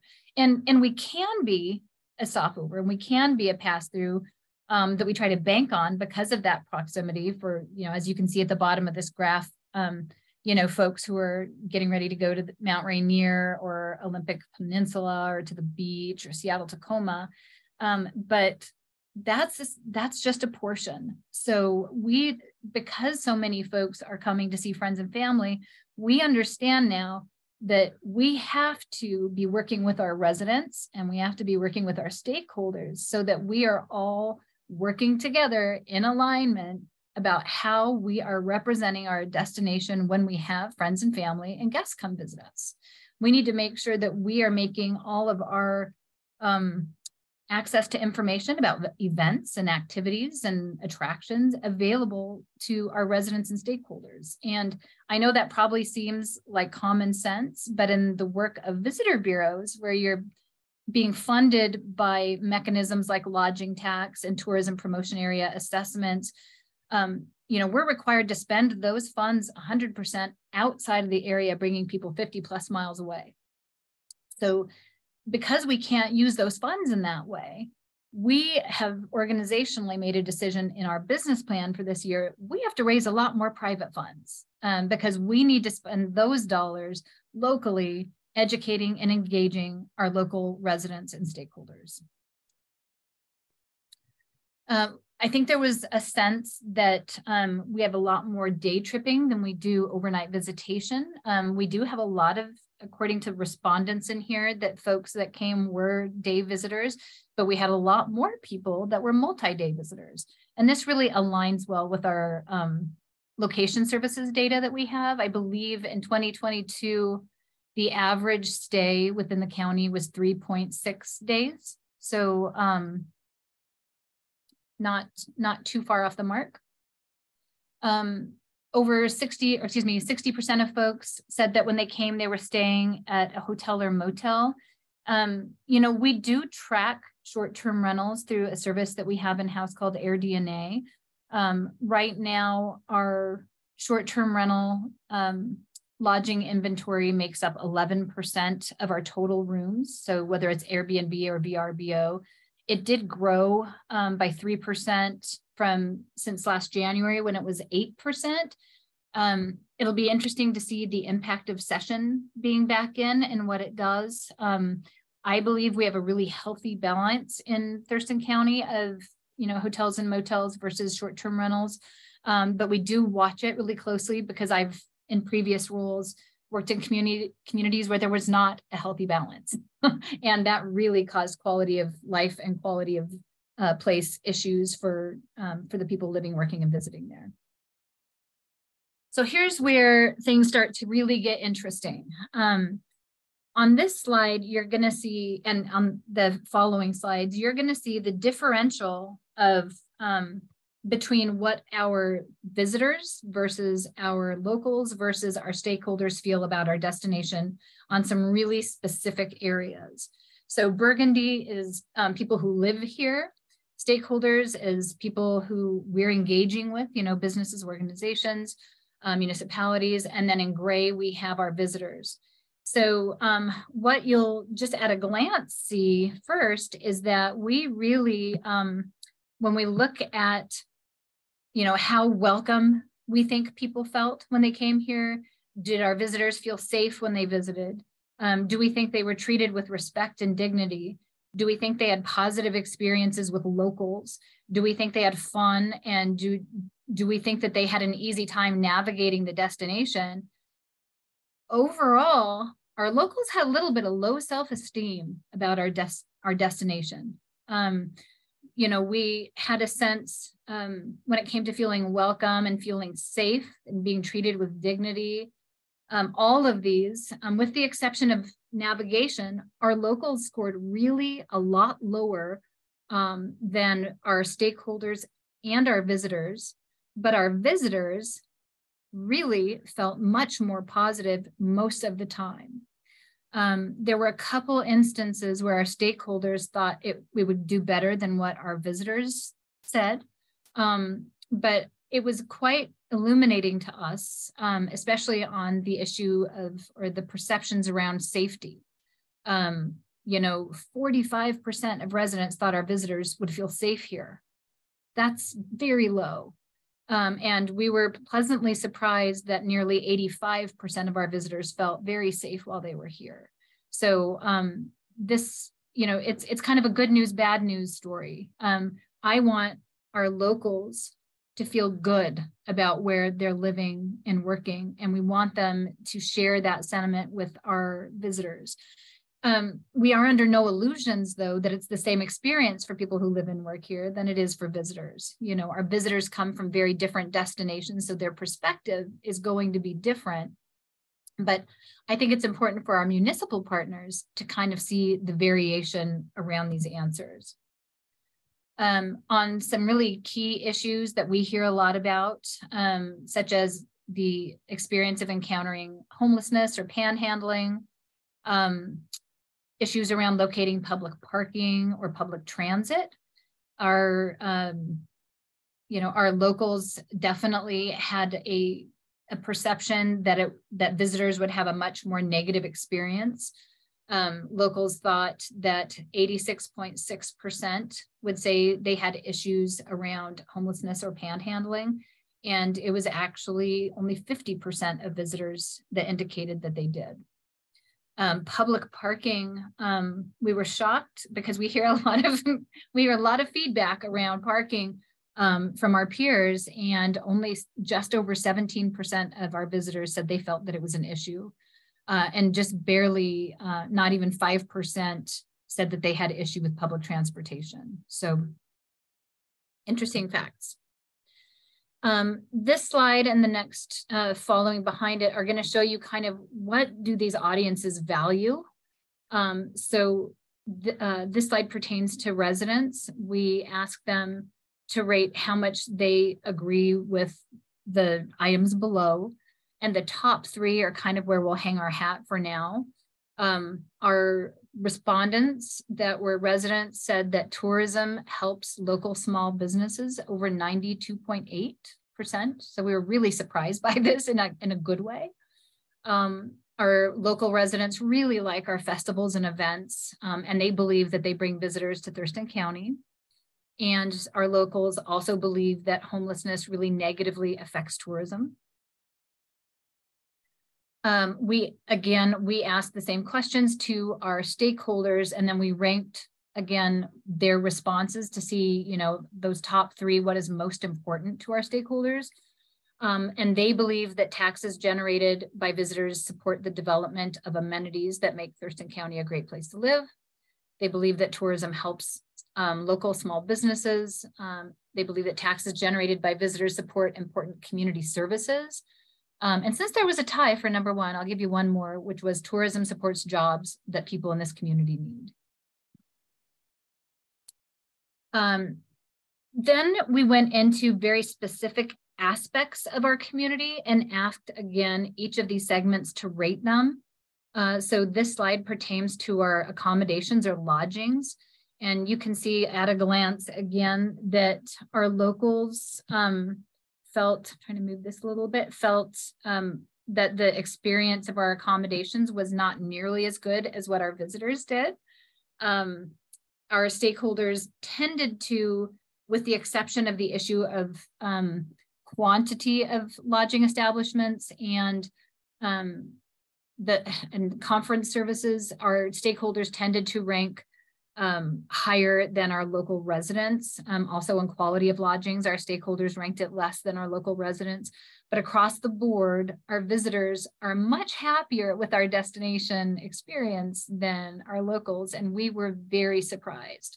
We're really happy that that was the case. And again, if we're going to look at, and that's a student in school and kind of identifying what is success, I want to be an A student. When I was in college a million years ago, that meant you needed to have a minimum of 90%. So right now we're at a solid B average with our visitors, and I want that to be an A. But I also want to look at our residents and stakeholders and figure out, how do we move the needle here? And I think it's going to take conversations and partnership with our municipalities, as well as organizations like economic development organizations or chambers or, downtown alliances. We asked the same question about our restaurants and bars. And again, our visitors, very pleased across the boards. We actually got some A's here. People like our customer service in our restaurants and bars. They think they're clean. They think they have good service. They like the quality of the menu items, hours of operation.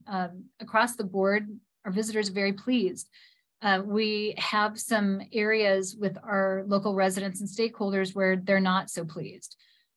So in terms of hours of operation, they'd like to see more variety and they'd like to see more consistency of operation. We were a little surprised by this. This was the slide that pertained to arts and culture venues, and this was not the best news. This was an area where we actually had visitors score lower than our locals and or stakeholders. And the areas where we scored lower was on friendly professional staff. We were lower than we tied with our residents in terms of the variety and uniqueness. We scored lower in the quality of performances and shows. We scored lower in hours of operation. And the rest were either very close or stakeholders scored higher than residents. But I can see there is an issue in this regard with the visitors that responded to this survey. And to be honest, the scores are just too low. Again, if a 90% is an A and our visitors are giving us scores in the 60s and 70s, I'm not sure what that means. And so we need to dig a little deeper, and we have to work in more partnership with the folks in our community that are under kind of this purview. Attractions and experiences. Again, we trended these types of businesses or organizations trended much higher, or at least tied with our stakeholder sentiment, and certainly well above our residents. It was interesting. The differential was pretty wild when we looked at the quality of options, what our visitors felt versus what the people who live and work here felt, the variety, the number, and certainly hours of operation. There was some pretty big differences of opinion among visitors and locals. When it came to retail, visitors scored us pretty high in terms of customer service for timeliness. We got an A, not quite in terms of customer service with friendliness and professionalism, but it was still a pretty high score. We're looking at a high solid B pretty much across the board with visitors. But again, our locals are not feeling it to the degree that our visitors are. In natural attractions and parks, again, pretty consistently, what I would call B scores with visitors. I was surprised that that our stakeholders had, that our residents scored, some of these things as low as they did. So again, more reason why we need to be having open two-way communications with our locals. Transportation services, across the board, I think these scores were just pretty low. Our visitors did tend to score higher than our residents, but not by a lot. And our stakeholders definitely had more negative sentiment about transportation services than either our locals or our visitors. When we look at event venues and services, our visitors were pretty, they were more than residents, but not by a huge margin. And we definitely, I think our stakeholders have a lot more positive sentiment about the customer service side than both our locals and our visitors. So conversations needing to happen around event spaces and services. When it came to conference venues, when you're in the tourism industry and you don't have a convention center, you just make this assumption that, well, of course, all of your visitors are going to, say, where is your convention center? And your locals would say, where is your convention center? I didn't see the huge rally call through this feedback. So, we did not score really high here because we do not have a convention center and we have very limited conference venues and services. We are a destination for small and medium meetings. And so we have limited capacity here. So I'm not shocked that the scores are fairly low. But I think I would have thought that there would be more of a rally cry for more. Sports venues, our stakeholders clearly really have higher opinion of our sports venues and services.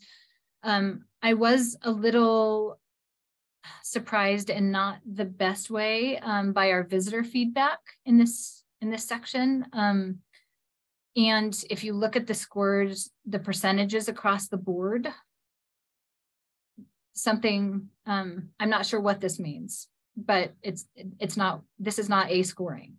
So something is going on in terms of our resident and visitors' experience in these venue types that we need to kind of be working together on to figure out what the issue is.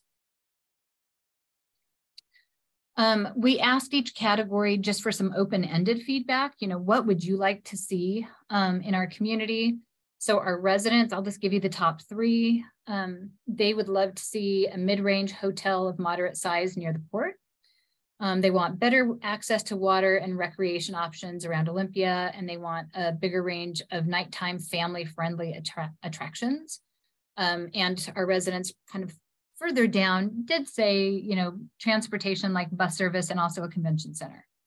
Our stakeholders, number one was the convention center and or conference space, higher end hotels, larger meeting space, more LGBTQ social places, more organized guided excursions. And our visitors, they would really like to see, I'm sorry, I'm trying to move this and it is not working. Oops. I'm going to try and interpret behind my Zoom window here. They want to see a large museum featuring Washington State artists. I don't know why I cannot get this. There we go. They are interested in boat racing, horse racing events, and car racing events. They would like to see cleaner facilities in our state parks for RVing. They'd like kayak rentals and equestrian facilities for those who do not have their own horses, but where they could do a trail ride with their kids. We asked folks about disabilities, just so that we understand if we have enough access being made available for folks. And we thought it was very interesting that over 20% of our visitors indicated that they do have a disability. of some type. So we need to make sure both in our messaging and the images that we show, and as we're communicating with our municipal partners and our other community partners, that we are being accessible to all. DEI is a huge part of how our program is operating, and we want to make sure that we are being inclusive for everybody trying to come to this area. Our business and marketing plan is completed now, integrating all of the data that we obtained through Sentiment. We also integrated data that we kind of procured through location services, meaning we are able to leverage data from people's phones when they're in the market, so we can kind of see where people are coming from. What does that cross visitation look like when they come to the area?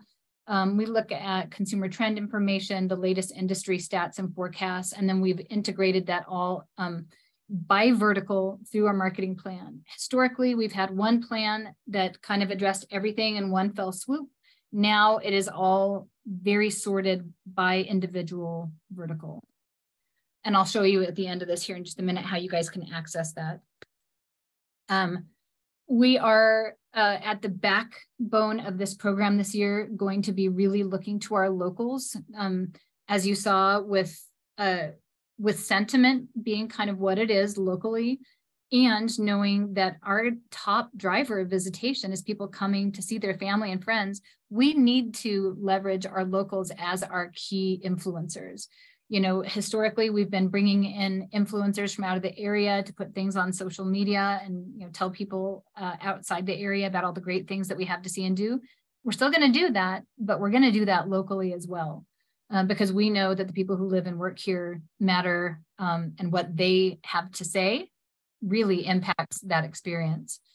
We're going to roll out a couple new campaigns. One is called Made in Thurston County. It is certainly to identify locally made products, services, stories in the area, so that when a visitor comes to the area, we want them to buy something made here to take home, or we want them to order something that is made here to take home, rather than going to Walmart and seeing if there's a Made in Washington section. It's also a source of community pride. We want to acknowledge the people that are contributing in this area in a way that showcases what is being grown and what our history is in this area. We're going to be launching, we've actually already launched a program called You Belong Here. We just want to make sure that people, whether you're somebody who lives here, you work here, or that you're planning to visit, that you have a spot here.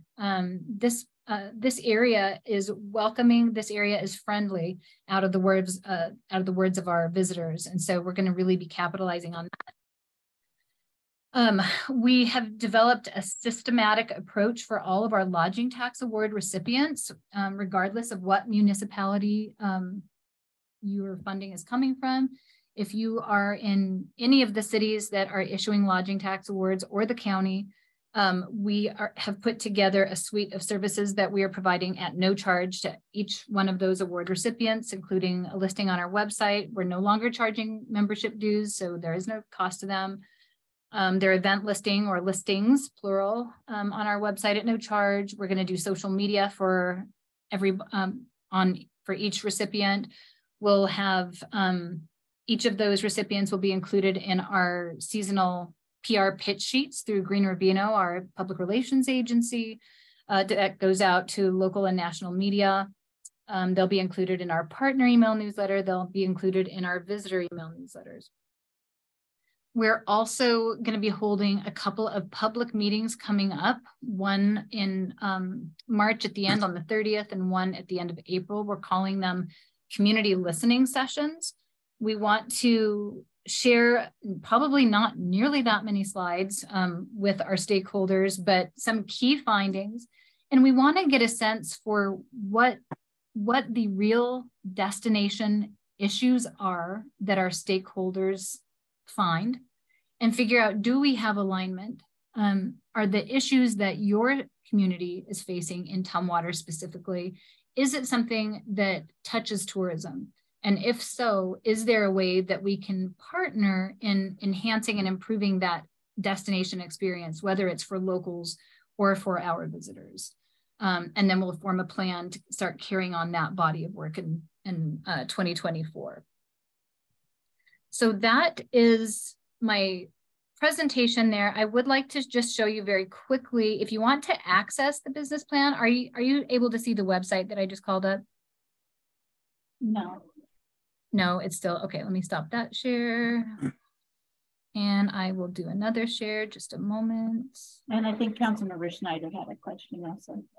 Okay, fantastic. Let me just show you this real quick, and then I'll answer your question. If you go to experiencedOlympia.com, you can just search for reports, and this page is going to come up. We produce a monthly scorecard that will tell you our occupancy, both for hotels and motels, short-term rentals. It'll tell you all of our marketing stats, any KPIs that we have. Our corridor management plan for the Thurston Bountiful Byway is on here. Last year's annual report is on here, and you can download our business and marketing plan. It's like 50 pages, so you don't want me to go through it today. And our 3-year strategic plan. So full transparency, we want you guys to be partners in the work that we're doing. So I just wanted to share that with you. Okay. Okay. Somebody had a question. Thank you. Yeah, I do, Annette. So first of all, I want to thank you and your staff for getting the word out about the region and for, of course, for tonight's presentation. So my concern is when you made the original presentation, the first slide, and actually the last slide, you showed a logo of experiencing Tumwater and beyond, and then you showed one as well as Olympia, experiencing Olympia and beyond. Actually, that was the only 2 times you showed those 2 logos together. So when I look at this publication, and if I was an outsider just coming in and wanting to know what was in the region, what I would see that would pop out in your publication is the front cover, which says Experience Olympia and Beyond. So to me, it doesn't mention Tumwater. And I know through most of your publication, you talked about Olympia and Beyond, and then you jump to Thurston County and what they offered. So I don't know why you just chose Experience Olympia Beyond and maybe not consider Thurston County and Beyond, because it would be more accurate at displaying who we are. If I was looking, say, on a site and saying, well, what can I do in this area, then Thurston County, experiencing Thurston County and Beyond might have been a better description and might have caught my eye more. Well, so first of all, our brand, the name of our organization is Experience Olympia and Beyond, and that was created before I came here. That was a decision that was made back in, I believe, 2016 or 2015.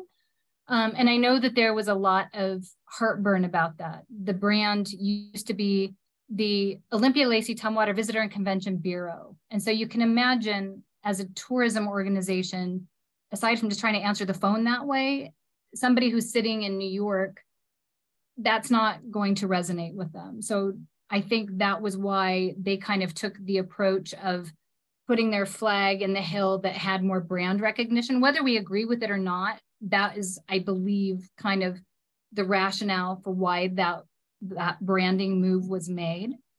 When I came into this role, not quite 2 years ago, I did approximately 50 meetings in like 4 weeks with community stakeholders. And I heard a lot of what the point that you're making and saying, hey, what about the name of my town? You know, we don't want to just be the Beyond. We want to be Experience Tumwater and Beyond, not just, you know, the Beyond and Experience Olympia. And I heard that across the board from not just Tumwater. And so that was why we made the decision last year. We made a few decisions. One was to create at no charge all of the co-brands so that there is Experience Tumwater, Experience Lacey, Experience every community in the Thurston County region. We created a style guide. We made the logos. We made those accessible to all of our municipal partners and chambers of commerce to use in conjunction with us as well if they would like to. We also took a look at that visitor guide, and we can't have a visitor guide cover that has like every single logo, because it just, first of all, that we have one brand and it is Experience Olympia and Beyond. However, the amount of information that was included in the visitor guide went from, it was very small. I think it was a page of the visitor guide, and we moved that to an entire section. So it's several pages. I think it's like, I could grab it and take a look. It might be like a dozen pages. We really grew the guide to make sure that we could provide far more information to speak to your point. We also understood that it wasn't just enough to only do the visitor guide and the co-branding. So we created an altogether additional freestanding community guide for each one of the communities within Thurston County. So there is an Experience Tumwater community guide that we printed and made available at no charge. We also made those available on our website digitally. So we're taking every possible step that we can right now to be as inclusive as we can be, you know, with the limitations that we have. I hear the point that you're making, but without going through a comprehensive rebrand, this is kind of, these are the steps that we've been able to take. And I appreciate that. It just to me, if I was a visitor and I'm seeing what's going on and it doesn't draw me to your publication, Tumwater. And I think in the translation, we kind of get lost in that. And I mentioned that on several of these presentations I attended. So I appreciate your explanation and your concerns about that. Thank you. Yeah. And I mean, to be honest, it's challenging. You know, when you look at tourism, most tourism organizations are a county or a collection of municipalities. And it's tough because it's a tough nut to crack. Because most visitors, when you're making a plan to go somewhere, you're thinking about, like, aside from I'm going to go see mom and dad or friends or family, you're thinking about the things that you like to do. And so we know when people are making their planning decisions, we need to do things that are relating to the things that they like to do. It's almost more important that we have, like right now, we have a really exciting video that's coming out called It's the Water, and it's all about Tumwater's brewing history and the impact that it has today. It's literally coming out in a matter of days.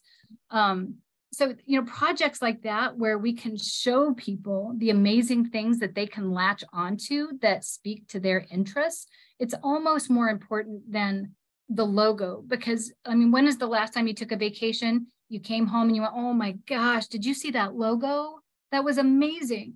You're like, no, you talk about that incredible experience that you had in the destination. And so we're just really, you know, I'm so sensitive to, you know, the topic that you bring up, because I think it's valid and it's worth the conversation, but we have to, until we figure out how to address that issue, we're just going to try to lean in really hard to making sure that we say, what are those things in Tumwater that are so exciting and so impactful? And let's really lend our resources to those things. Thank you. I appreciate that. Yeah. Councilmember Dollhouse. Thanks, Mayor. Hi, Annette. So I had a question. Could you remind me who writes, like I'm looking where to eat and drink in Tumwater, like who writes those blurbs for each city and who gives input? You know, we do have a content and brand manager on staff. But for example, when we do our community guide, where we add everything about Tumwater, we send those to Anne. And I think it may have gone to Austin, but I'm pretty sure it went to Anne. And we send those to community stakeholders so that you guys can chime in. We don't do that on every blog because we just literally couldn't. I mean, I'm just reading it and I was like if I went to Jean-Pierre 316, I would have no money, right? Like that's my whole paycheck is one evening there, right? And so when I'm reading this, my initial thought is like, where's River's Edge? Because that's the place to go on Friday at 8 o'clock, or Spencer, and everyone will know your name. And then where's Ramirez, right? Like that is like an institution in Tumwater for their tamales. So that's why I was just wondering, like, who writes this and who's doing input? Because I think there's some, when I read it, it's really heavy alcohol, and Tumwater is more than alcohol. Sure. And it's just a visceral reaction to me is we are more than that. So what does it look like to have that and not dissuade people who maybe are choosing not to drink, or it just, that's right, that's not their environment right now. Well, I will say right now, we only have 5 people on staff. So well, you're doing an amazing job, Annette. With Thank you. People. Thank you. So we have one person who's doing all of the writing for everything that we do. And so she, you know, she is doing the best that she can to be as, you know, inclusive and accepting of feedback, but we just have to have people let us know. So we don't know if something isn't meeting your standard if you don't tell us. So, I mean, I know we're open to guest blogging. We are open to feedback from any of our community partners because we want to get it right. But there isn't a limit that says, you know, we're only going to, you know, print what we think, but our ability to get to every location is tough. So we do value your input, and we do want to get that from you. Well, I think your website is super sharp. It's really been updated nicely. And I did want to hear, I know Angela's representing Tumwater on your board, but I know Eileen has been a long time member. And I just want to know, like, hear from Eileen if she had any thoughts about all this. Maybe Angela? Who wants to go first? Yeah, you can go ahead, Angela. Yes, I believe that we have they have a website where we can go into and populate that data. And also website graphics, and that has been working really, really hard with her limited budget. So I have to say thanks for that. But I think we can populate that data of some of that stuff that you were talking about. Is that correct, Annette? Well, so people who have listings, so we have a thing called the partner portal. So if you're a business or an organization, you can update your listing anytime at no charge. Now, a blog is a little different. You wouldn't be able to go in and just update a blog. But what you can do is you can email me or Heidi on my staff and say, hey, I would really love to see the focus of, you know, food shift. You know, I'd like to see you represent us more in this way. And that's really kind of the point of my doing this presentation. When I talk about community alignment, I have to make sure you guys understand that you're a trusted resource for us. And we have to have each of you kind of be our boots in the ground, because you're there. You know, we're in our chairs trying to do this work. And you guys, you know a lot, and you have a lot more experience than probably all of us. But we can't, if we don't have the relationship, you're not going to know that it's okay for you to just literally text me. My cell number is in my email signature, and say, Annette, you're talking about cheeseburgers, but we really want to talk about pizza. Help. And we can fix it, because we want that directive feedback. We got pretty thick skins over here. So we want to know. Gotcha. You're user friendly, so we'll be sending you those emails. Thank you. And I just want to thank Annette, because I have been on the VCB before Annette came on, and just, you know, the bringing it back from COVID and everything that you've had to go and you're building. I really appreciate your enthusiasm and everything that you're doing. It's just, you know, just 100% change on what we've, I think, in the past. And I love the fact that you updated the website. I was thinking about the stats, so about the people that live here. It's maybe because we live here, you know, and we just, you know, we're like, meh, you know, we know, you know, if we are asked our opinion on that, it's kind of like, yeah, so, but other people coming here with fresh eyes have a different perspective, and they're here to vacation or here to have fun. So they would see it from a different perspective. And I'm curious if we have any things out there, because the big thing now is like food tours, or if that's something that has been cobbled together yet, the idea of having those kinds of services, or people that want to do brewery tours or food tours, just on because we have so many really great restaurants around this area that might be kind of a fun addition to like the website or someone doing. You know, one of the cool things about the new website is we have an itinerary building / mapping tool that we didn't used to have. So we can very easily create self-guided tours that centralize around interests, even if we don't have small businesses that have been created to offer guided tours.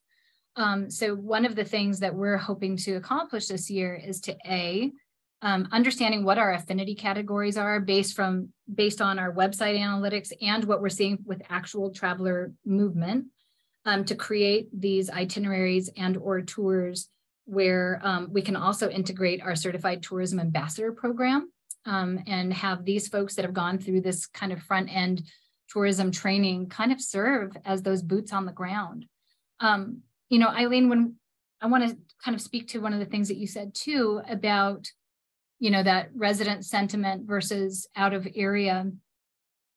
It is important because when you're coming to an area, what you remember is the experience that you have with the people. You know, what are the people like? And, you know, I was so happy when folks described us as being friendly, you know, in our visitors. And I think that's really important because it is easy to have that forest for the trees situation. You're like, we live here. Yeah, we got some oysters, you know, like big deal. It, like, as somebody who moved here from Eastern Washington, those oysters and our beer isn't like, what? Like, I can't even, it's amazing. Like, I'm not going to get tired of it. And when our visitors come here, something that I think people forget about, you know, the difference of the impact between residential local spend and visitor spend is that these folks come into the area, they leave their money with us, and then they go home. And that's new money. So the more new money we have, the better. And so seeing that positive sentiment, that's really good. I mean, it's like an insurance policy, you know, if things go a little sideways locally, if you've got a really healthy, diversified tourism mix, it's very good, you know, insurance for our economic health as a destination. Thank you. It'll be interesting, like you mentioned with the legislative session, it'll be interesting to see the report card, you know, another month or so, you know, based on, you know, the impact, you know, with people coming into town again. So yeah, we look forward to those stats. And yeah, absolutely. And one of the things I wish that we could measure a little better, because I'm all about measuring everything. Like anything that can be measured, we are measuring it, we are tracking it, we are adjusting it. But one thing that we haven't kind of cracked the nut on, I mean, we can measure visitation to retail and restaurants through our location services to a certain degree, you know, through geofencing, but not as tightly as I'd like, because I think that's where we're going to see huge impact, is that multiplier effect of session. A lot of people looking for meeting spaces, a lot of people looking for places to go and have lunch, to do, you know, have some local experiences. And so, I mean, we can easily measure lodging, whether it's in hotels and motels or short-term rentals. I can measure POI cross visitation, you know, if they're at the Capitol and they're also going to, you know, are they at this meeting space? Are they also showing up in lodging properties? You know, we can look at it that way, but we know that that's only a representative sample, because they have to meet certain criteria to show up in that, to show up in those reports. So it's going to be interesting, and we will be reporting on it, and it will all be full transparency on the report section of our website. Great. Any other questions or comments? So thanks so much, Annette.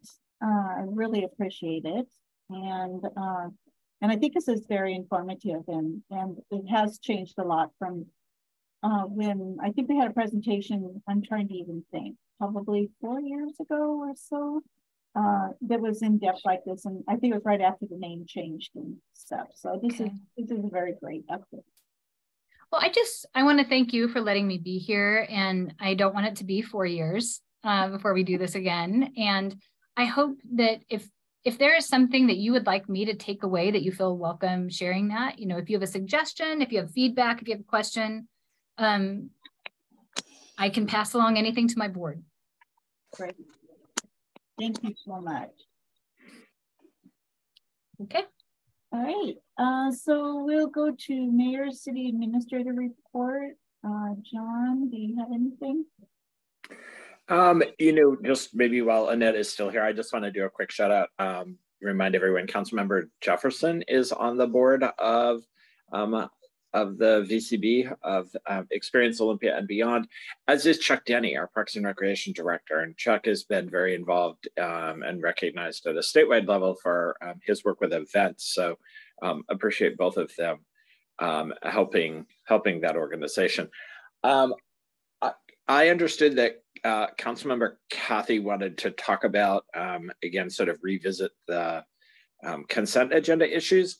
But I think in light of what time it is, and we've had some really great, robust discussion, we probably can circle back on that issue of the consent agenda at another meeting. So I would suggest I don't have anything else to add tonight.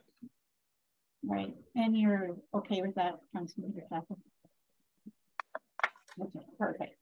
And I don't think I have anything to add to that. So we've had a very informative meeting, a little long, but it's been very informative. So with that, I will adjourn our work session and everyone have a great evening. Thank you.